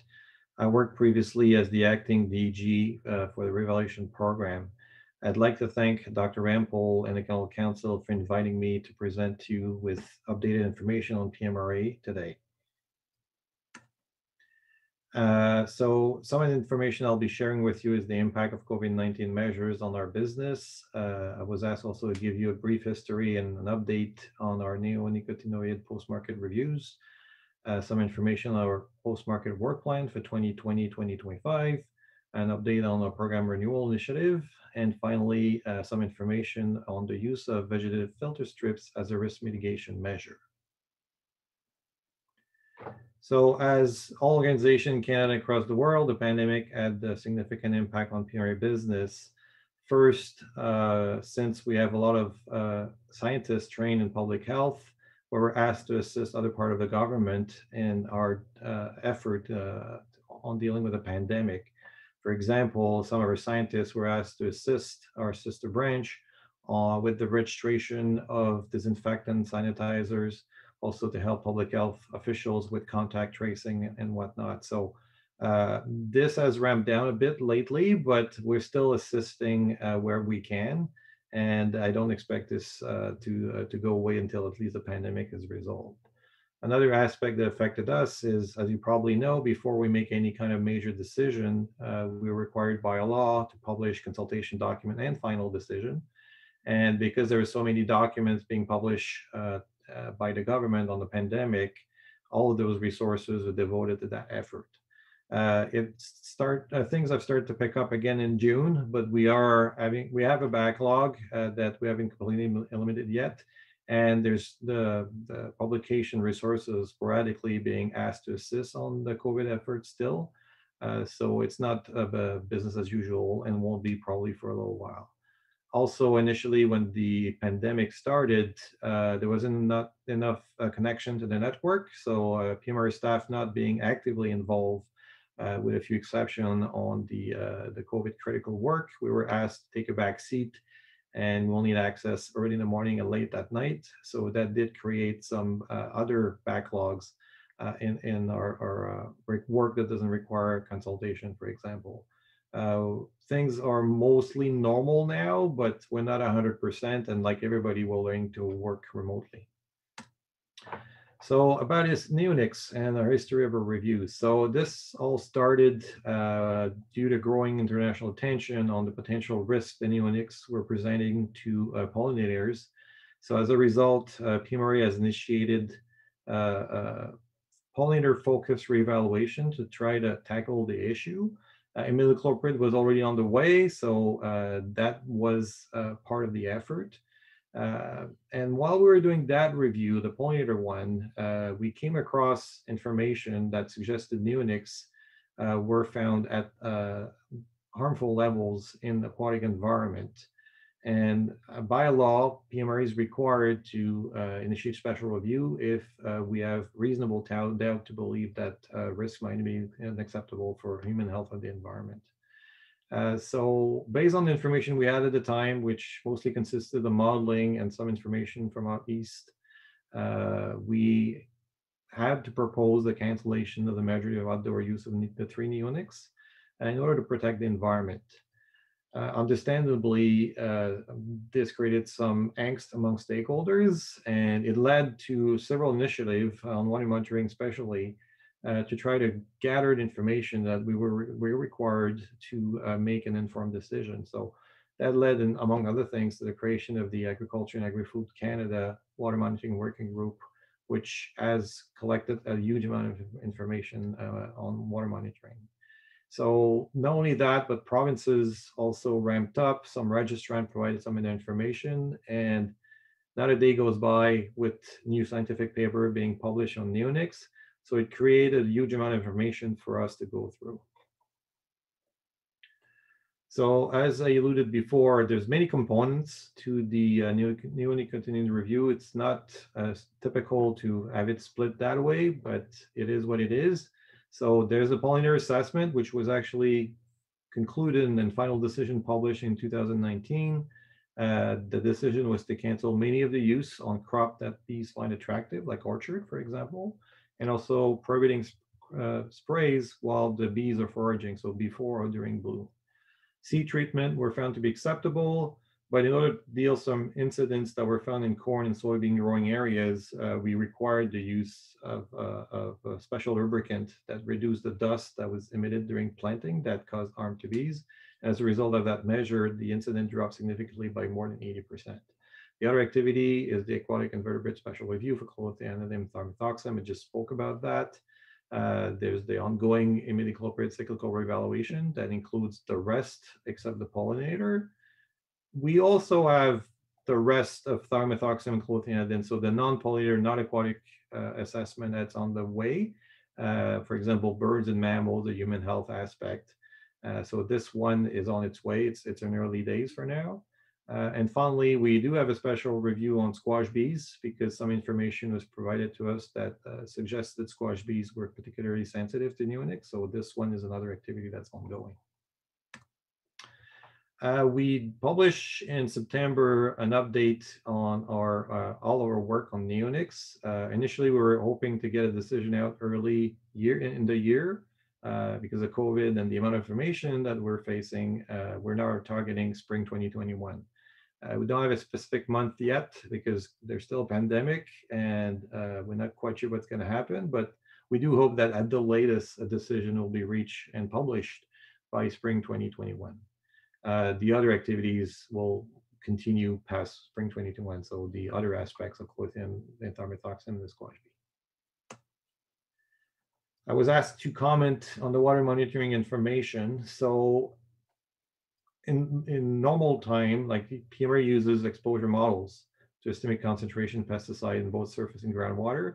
Those are the same model pre and post market. So what allows a pesticide to go to market? It's the same information or model that we use on the post market side.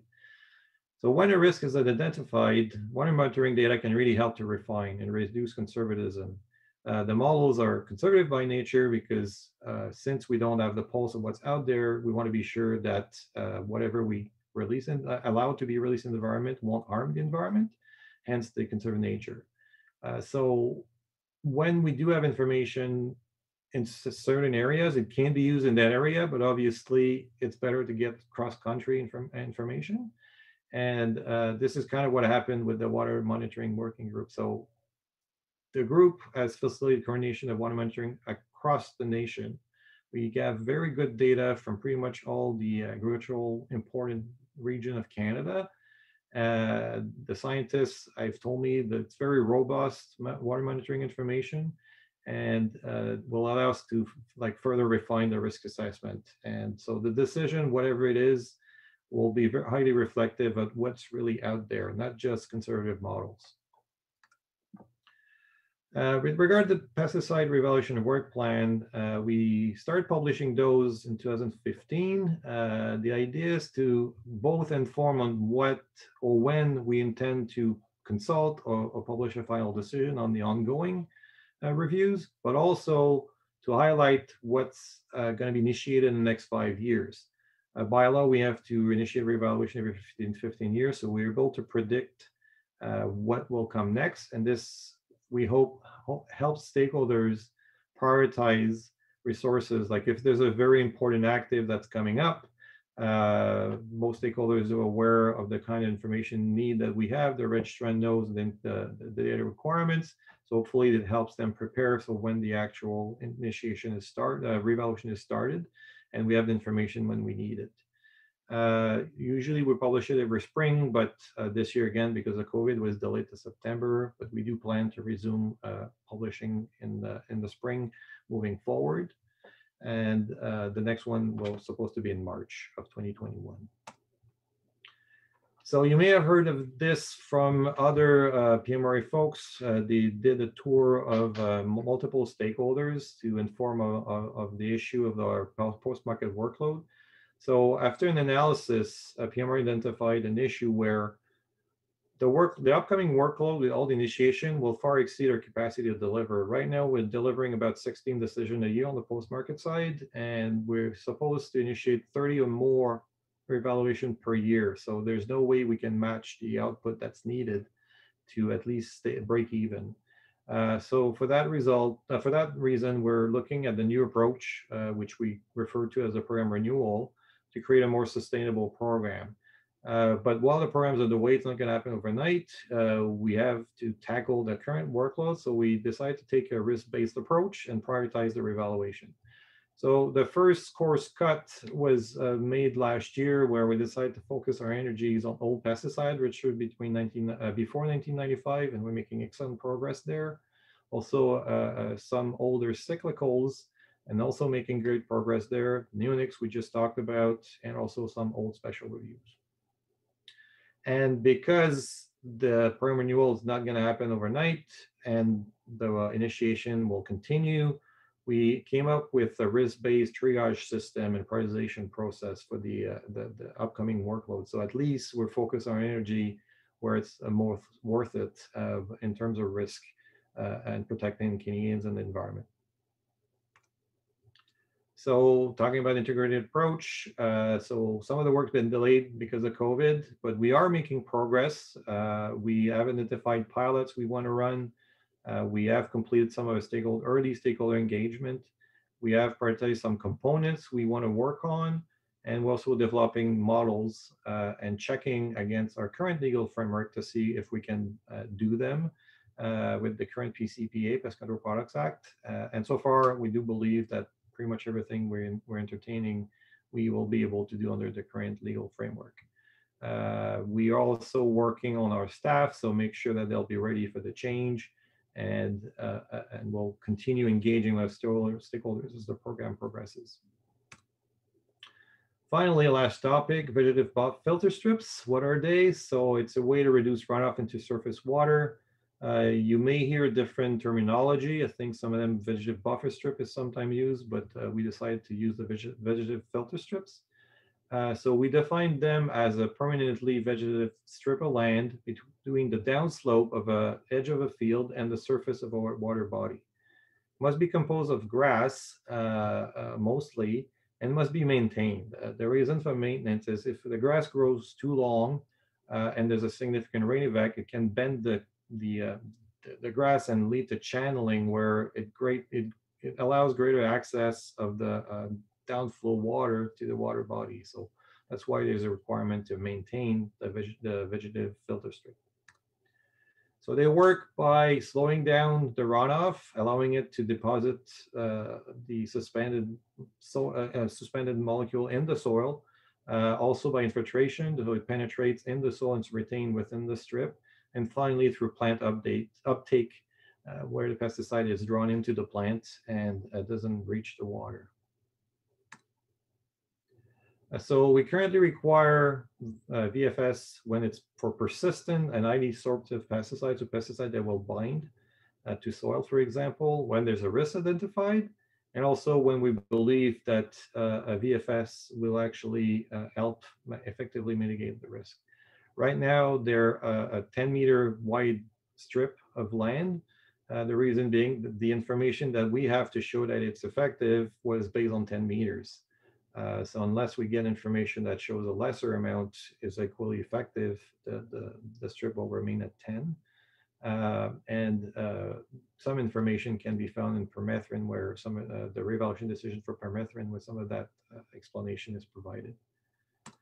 So far we've implemented for some pesticides and some proposed ones, but we do see the requirement expand, and it's a way to keep pesticides on the market by managing the risk through this mean. We did produce a few fact sheets, which I believe are available publicly. These are to help explain stakeholders and inspectors, for example, from a pesticide program and what these vegetative filter strips are all about and how they're supposed to be created and maintained. We'll also have a small section on our website that gives a bit of information on the vegetative filter strips. So as next steps is to continue to confirm the effectiveness of VFS and look for how effective they could be in the context of soluble pesticide. So more work will be happening in that area, and you can expect to hear more from PMRA on that. So that concludes my presentation. I hope you found it useful. Thank you. Thank you, Frederick. And just a reminder to everybody that our speakers are available for questions at the end of this session. So our last speaker for today is David Dziak with Botanico in Calgary.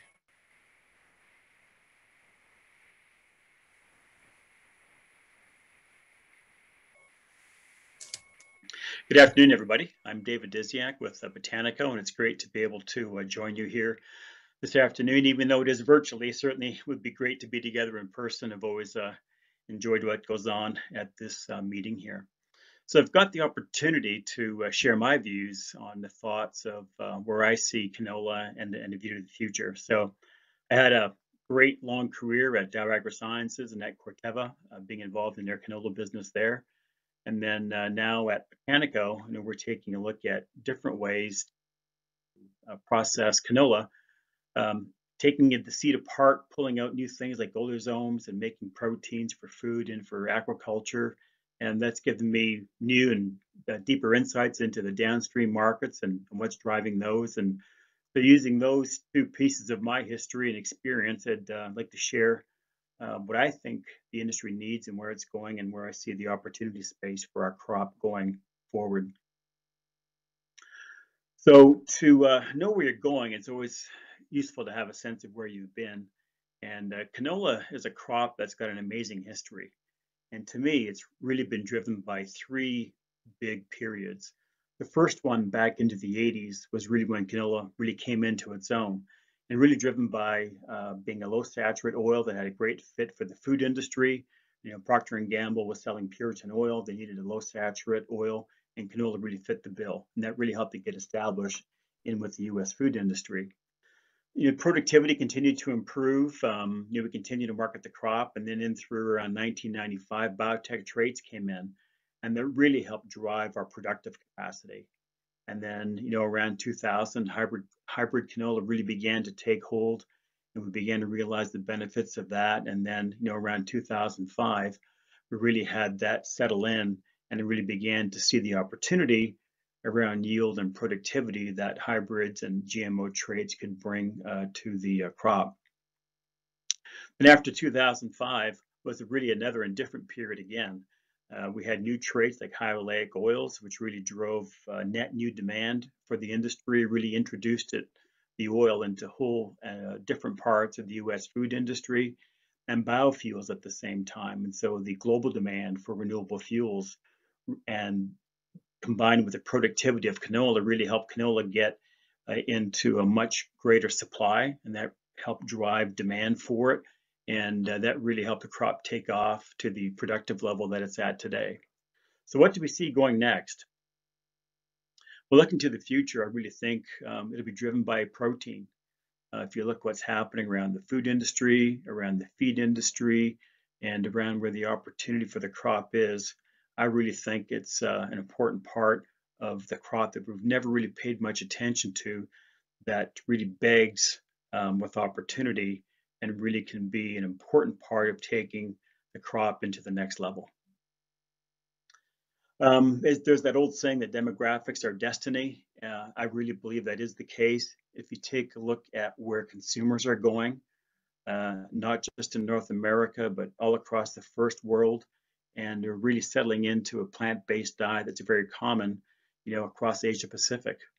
The popularity is growing. It's now a $5 billion industry in the US, just doubled in the course of the last 3 years. You've got 24% of consumers eating more plant-based dairy products. Conventional dairy fell in its consumption by 2% the other year. Plant-based dairy grew by something like 17% in its category growth. A lot of it's still driven by health. People are paying more and more attention to what they choose and choosing health above all. And even if if the ingredient panel is the same, consumers believe that plant-based foods are healthier, even when the panel is equal. And sustainability is a really important part, and I'll touch upon that later. But there's a much greater expectation and a requirement that we are producing foods in an environmentally sustainable way, hopefully in ways that can even help address climate change, and that would be very important. And at the bottom of it is really driven by probably the most impactful change, which is around a whole new generation of people that are coming into the consumer space. So Generation Z and young millennials, they will form the biggest shopping cohort, consumer cohort ever, much bigger than the baby boomers. And this group eats differently. We've got a generational change in diet pattern, and that generational change in diet pattern is a forever change, and something we need to be very mindful of and make sure we can fit in with. If we take a look at the food industry, and people may have seen some of this data before, but the plant proteins going into food is really dominated by soy and by wheat. But the industry needs new and different proteins, things that bring in different flavors, different tastes, bring in different functionalities. There's a strong need to get soy off the label in many applications. Soy is one of the big 8 food allergens, as is wheat. So bringing in things that can fit and replace those products is going to be very important. This is over a $5 billion industry today, growing at double-digit CAGR. And we've seen growth in pea, but there's a wide open space in here for canola to fit in. One of the main reasons is that it really has the potential for a terrific nutrition profile. And so it can be every bit as good as soy. It can provide a complete protein, and that's very unique of all the other plant proteins. So pea can't do it, hemp can't do it, certainly wheat can't do it. But the core nutrition profile of canola, is very, very good, and we really need to take advantage of that. Looking at the global feed market, from 2020 to 2027, there'd be much more than a doubling of global feed demand. And so as we continue to have people moving into the middle class that want to eat better, something like 70% of each new dollar of income goes towards better food. And this is a very important industry for canola today, but we're really playing into the lower value end of this spectrum. And so the opportunity for us to get into higher value monogastric feeds, to get into aquaculture feeds, to get into companion animal feeds is a great opportunity for the crop, and we need to be able to somehow find a way to really take advantage of that. One of the areas certainly is around aquaculture. And so pretty soon we're going to be farming more fish than we do from the wild catch. The fish is an important part of the global protein in many, many diets around the world. It's preferred. On the chart on the right, you can see that red dotted line. That's demand for aquaculture production out to 2050. And so there's a huge need in here. But of course, we used to feed fish meal, but the supply of fish meal is static to declining. And so feed companies in this industry are looking towards plant proteins and other proteins as new sources of plant of protein ingredient. Canola can fit in here very, very well. This is a great opportunity space, one that we are focused on, and it's something that can be a great value driver for canola. So if we take a look, when you concentrate protein, you certainly increase the value. And canola today, is around $300 a ton, but being able to move it up into protein concentrates where they can be worth upwards of $2,000 a ton, moving it into protein isolates where it can be upwards of $8,000 to $10,000 a ton, we can fit into these markets. We just need to make a better protein than what we're making today. And that can get done either through plant breeding and through processing, or really a combination of both. And so this is where we need to be able to look. And this is really where I think the big future is for our crop. 30% of what's in canola seed today really has no to very limited value. We're 45% oil. That's got a lot of value. We're about 20% protein. You have to commend people like Corteva. They're taking a look at really driving creating high protein canola. There's a lot more we can do within the crop. There are things within this 30% today that contribute to the anti-nutritional aspects, that contribute to poor flavor. And these are things that we can knock out. We've got this great toolbox coming that we can really put to use to help realize that. Sustainability is going to be a very important story for canola looking into the future. We need to keep digging in and really help to develop this even more than what we have so far. We've got a great base of attributes. We're growing under rain-fed production. We've increased our production with no expansion in acres. We're growing in a sustainable crop rotation, with pulse crops and legumes and cereals. That's a great part of the story. But maybe most importantly is that, our prairie agricultural system today is really approaching net zero for greenhouse gas emissions. And so, for the carbon we burn to grow the crop, we put that much back into the soil. And we need to develop this story further and even better. And this can be an important part of what we need to tell into the future. I know that many companies in the food area and in the aquaculture feed area, this is going to be a critical set of table stakes. And so this sustainable intensification that we've looked at with the crop needs to be better told, further verified, as it will be very, very important. We've got this great new toolbox that's available to us now. In the past, we really relied upon using biotech and transgenic tools. It's a great part of our toolbox, but it's expensive. The regulatory path is long. Getting approvals in some of these foreign destinations and markets is really cumbersome. It's unpredictable, which makes it unattractive to try and invest in. But if we can come up with a good, rational regulatory system, where if we're doing things like really just doing changes within the genome, either down-regulating elements or telling the seed to stop making something, make less of this, make more of that. If we can regulate that properly, it can open up a world of opportunity for our crop. In a lot of ways, canola has got a lot of things in it that we never really paid much attention to. And if we can get rid of some of these anti-flavor components, some of these anti-nutritional components, it can be great in helping to reposition canola. You have to remember too that a large part of the world still thinks that canola is rapeseed, and rapeseed's got a lot of baggage attached to it from what that used to be. And so we need to do a much better job of telling the new story around the crop and showing that we've made good changes in crop composition to overcome some of these historical hurdles. Protein Industries Canada, I think, can be a really important tool in helping to build up our ecosystem and tell our story and help drive the innovation. Our system in agriculture here in the prairies is pretty traditional. We've really been built around growing bigger crops, putting them into bigger grain elevators, loading them into bigger trains and getting it to port and putting it into a bigger ship. We need to do much more of this value-added processing here at home. There's huge economic gains to be made with that. And so, looking at PIC, there really is 4 main pillars around helping to create a better quality, higher protein seeds, being able to grow higher quality crops, using all the data and knowledge that we've got out there, putting it into systems that we can mine better to help producers do a better job and help transfer quality attributes further down the value chain. It's really around novel processing. There's a lot of good technologies out there around how to separate, isolate, purify proteins and related co-products. And so bringing in a 2nd generation processing industry, really building a new adjacent space to the current industry is a huge opportunity for Canadian canola.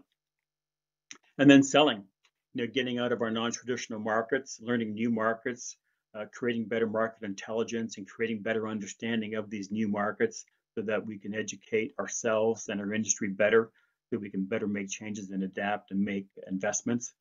Being able to attract more private capital to invest into the industry is a great need. And what PIC is doing can be a really important part of helping to serve as a real catalyst and helping really build a new ecosystem around the crop that can take us into this new future. So to wrap up, I take a look at it as Canola 3.0 the next 20 years, really driven around protein. We really need to pay attention to these end-use markets and how they're changing if you want to participate. We need to be able to really better explain our story around our sustainable intensification. We need the global scale. We need to be a low-cost producer. That doesn't mean we need to be a low-margin producer, but we need to be a low-cost producer. So everything that we've got going on around driving yield and productivity is going to remain very, very key for us. So again, to kind of wrap up into the future, I believe it's protein driven, both into the food industry, into high value feed, and maybe even being able to do things like making the crop easier to process, bringing in different process technologies can be very valuable in helping to unlock the value that's within that crop that we call canola. Thank you very much, and I hope you have a great conference.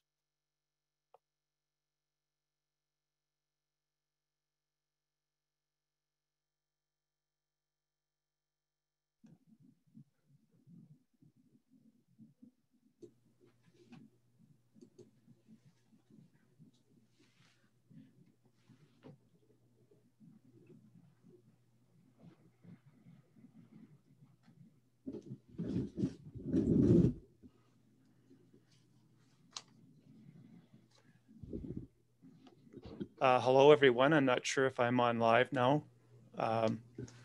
If Christine could let me know through chat, that would be great. I'll be handling the question and answer portion here. And there's a number of questions that came forward. Some of them I'll have to combine together. And the first question would go to Curtis Rempel, and it's a fairly general question, but I would ask you to try and summarize it in a few minutes, if possible. It refers to question is what management strategies are currently used to control clubroot and blackleg, and what impact do these diseases have on yield? Curtis, could you answer the question, please?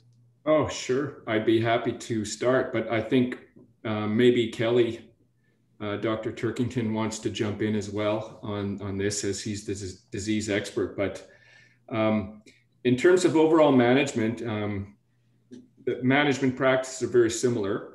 First of all, we recommend, and it's anchored by scouting for disease. So you have, whether you're a farmer or commercial agronomist, you have to know what you have in your field. And that's predicated on scouting and testing. Second part of the strategy would be reducing spore load, or what the scientists would call inoculum. And your first strategy action would be crop rotation.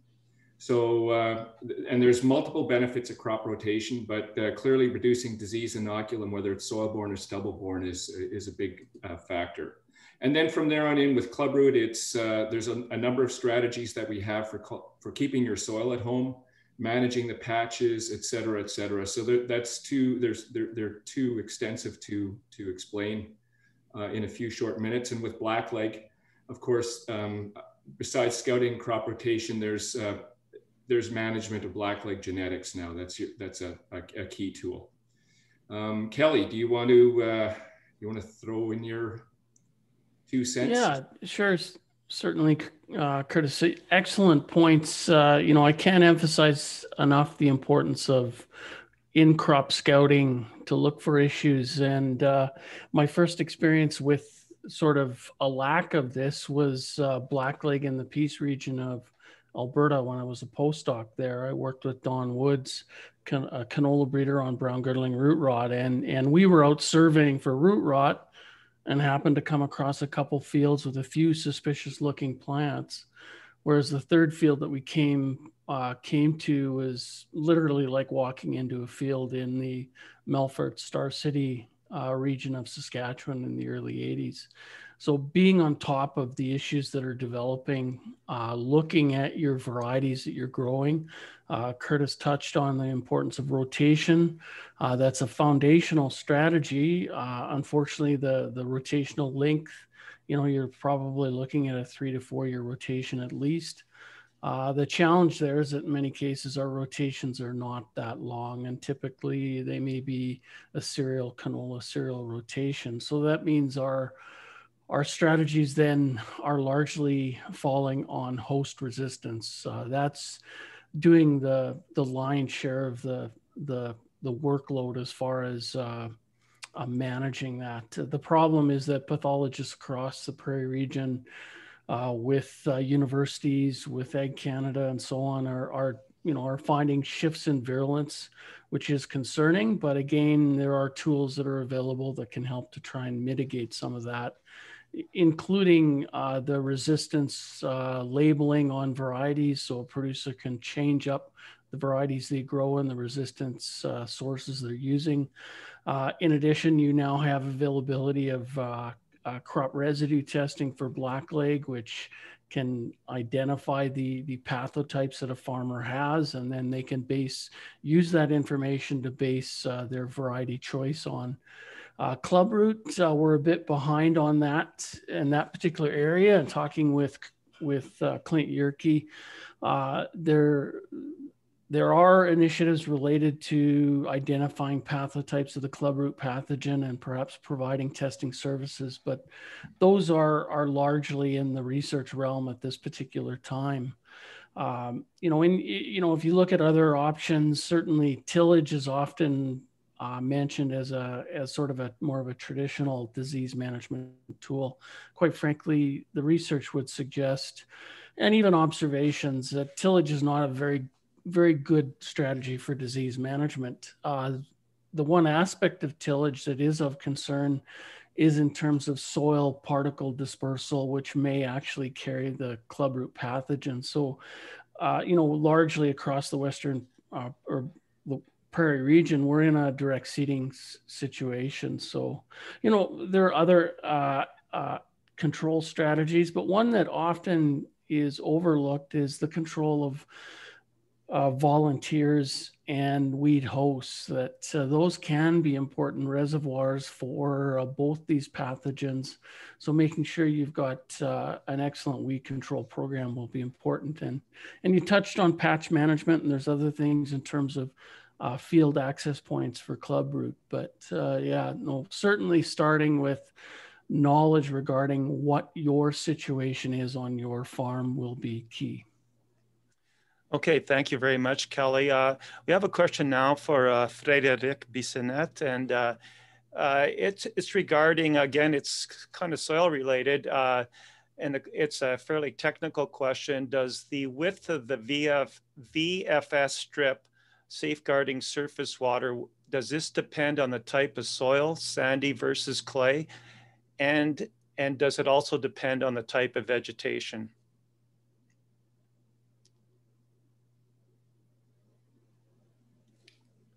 You're on mute. You're muted, Frederic.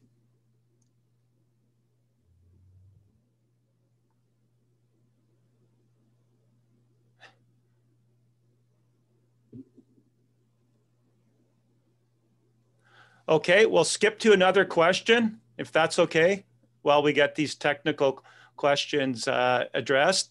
So we'll get back to that question. Larissa, could you unmute yourself, please?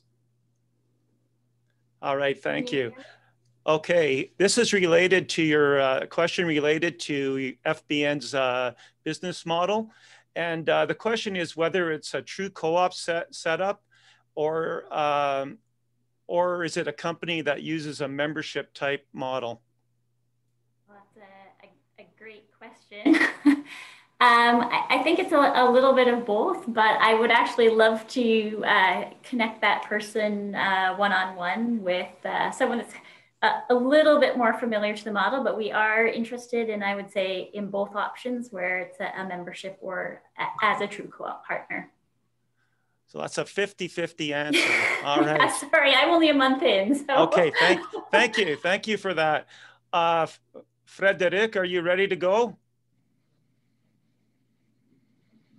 No, okay.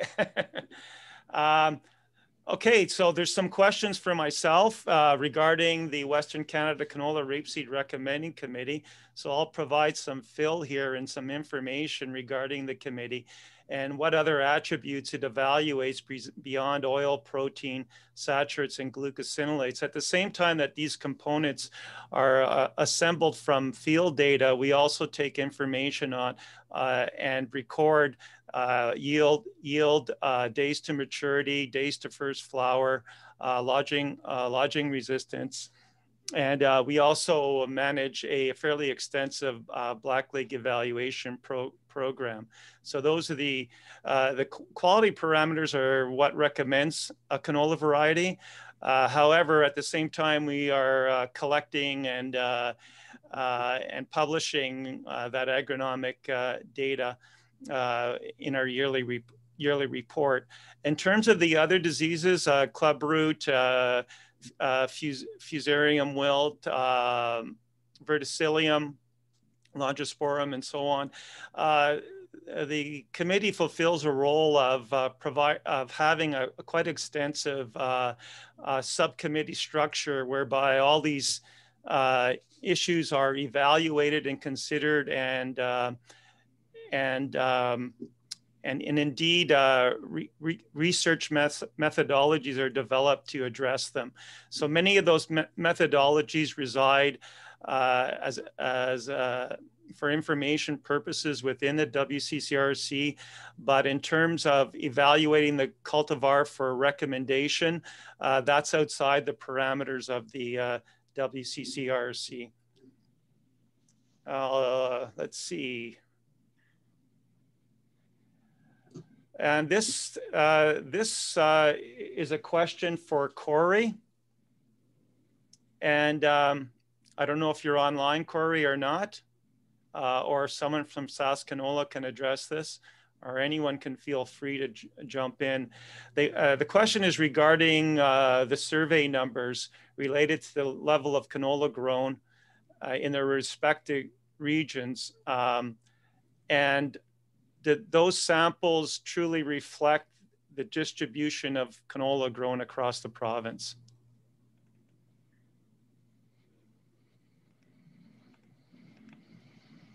No answers. All right.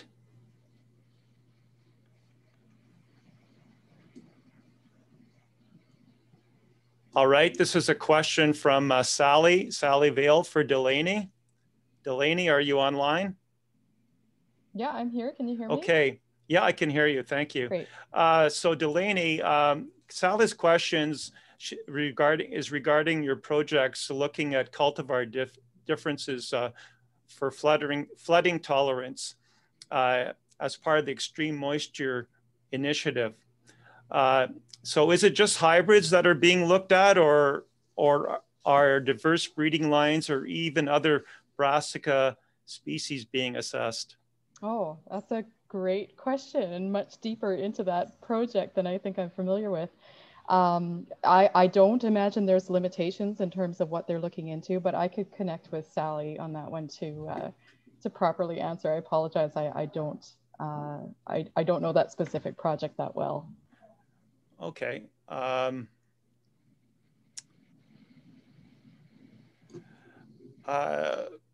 Now this question would be for Dave Diziak, and I'm not quite sure who it's from. Could you comment on the progress of the human use of canola meal as a source of vegetable protein, or vegetable protein for human use, I guess? Sure. From what I understand, you've got people like, say, Merit in Winnipeg, Merit Foods, and DSM over in Europe, where they're actually taking canola meal and then really doing a bunch of separations and isolations to pull out pretty high quality canola protein isolates out of that type of a product. I'm not aware of anybody that's found a good way to take actual canola meal and put it into food yet, but that'll be a bit of a trick. Hopefully that answers the question. Kind of. So it's a bit of a trick. Is there any progress in that area? I think it's going to be fairly difficult. You know, there's a lot of things in canola meal that just don't taste that great, and it's a pretty fibrous, product. Actually, I'm also aware of a company, I think in Finland or in Scandinavia, that's creating something called black grain, where I think they're trying to take the looking more at the fiber and trying to put that into some food formulations. But I don't know how successful they've been with it. But I think it's going to be a bit of a trip yet to actually take canola meal and be able to use that directly into many food formulations. So just to briefly continue on that, there was a question here: is it feasible to put a plant in Atlantic Canada in this regard? There's a little bit of canola growing out there, but probably not enough that would supply any kind of a processing facility. And typically the economics of this thing kind of work that you tend to build the processing near where the crop is grown. So you're not moving, bulk commodity a long distance. So despite the fact I really enjoy Atlantic Canada, it's probably unlikely that we'll see a canola processing plant out there anytime soon. Right.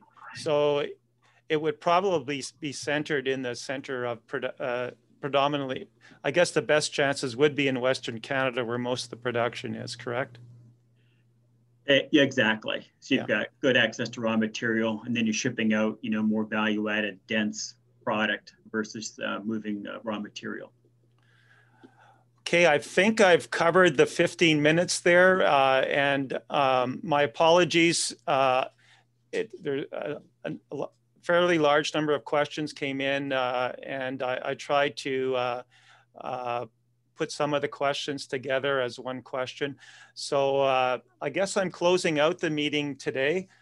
So on behalf of the organizing committee, and I would like to thank all the sponsors and all the presenters for taking the time and effort and bringing your adaptive strategies forward as we deal with this new way of working and this response to COVID. And I think it's telling that ourselves, like other industries and companies and just families, we're showing that we're able to get through this situation through new ideas and new ways of doing things. So again, I would like to thank everyone, and I obviously can't list them all. So I'd like to close out the meeting today, and I would also like you to take the opportunity to make your way to the networking lounge. And where you'll have the opportunity to discuss with colleagues and to and to have some of these more detailed questions answered for you in the networking lounge. So that concludes the meeting for today. Again, thank you all, and please make your way to the networking lounge and make some friends, new friends, and old friends too. And that's it for the day. Thank you. Thanks, Raymond. See you. Yeah, see you.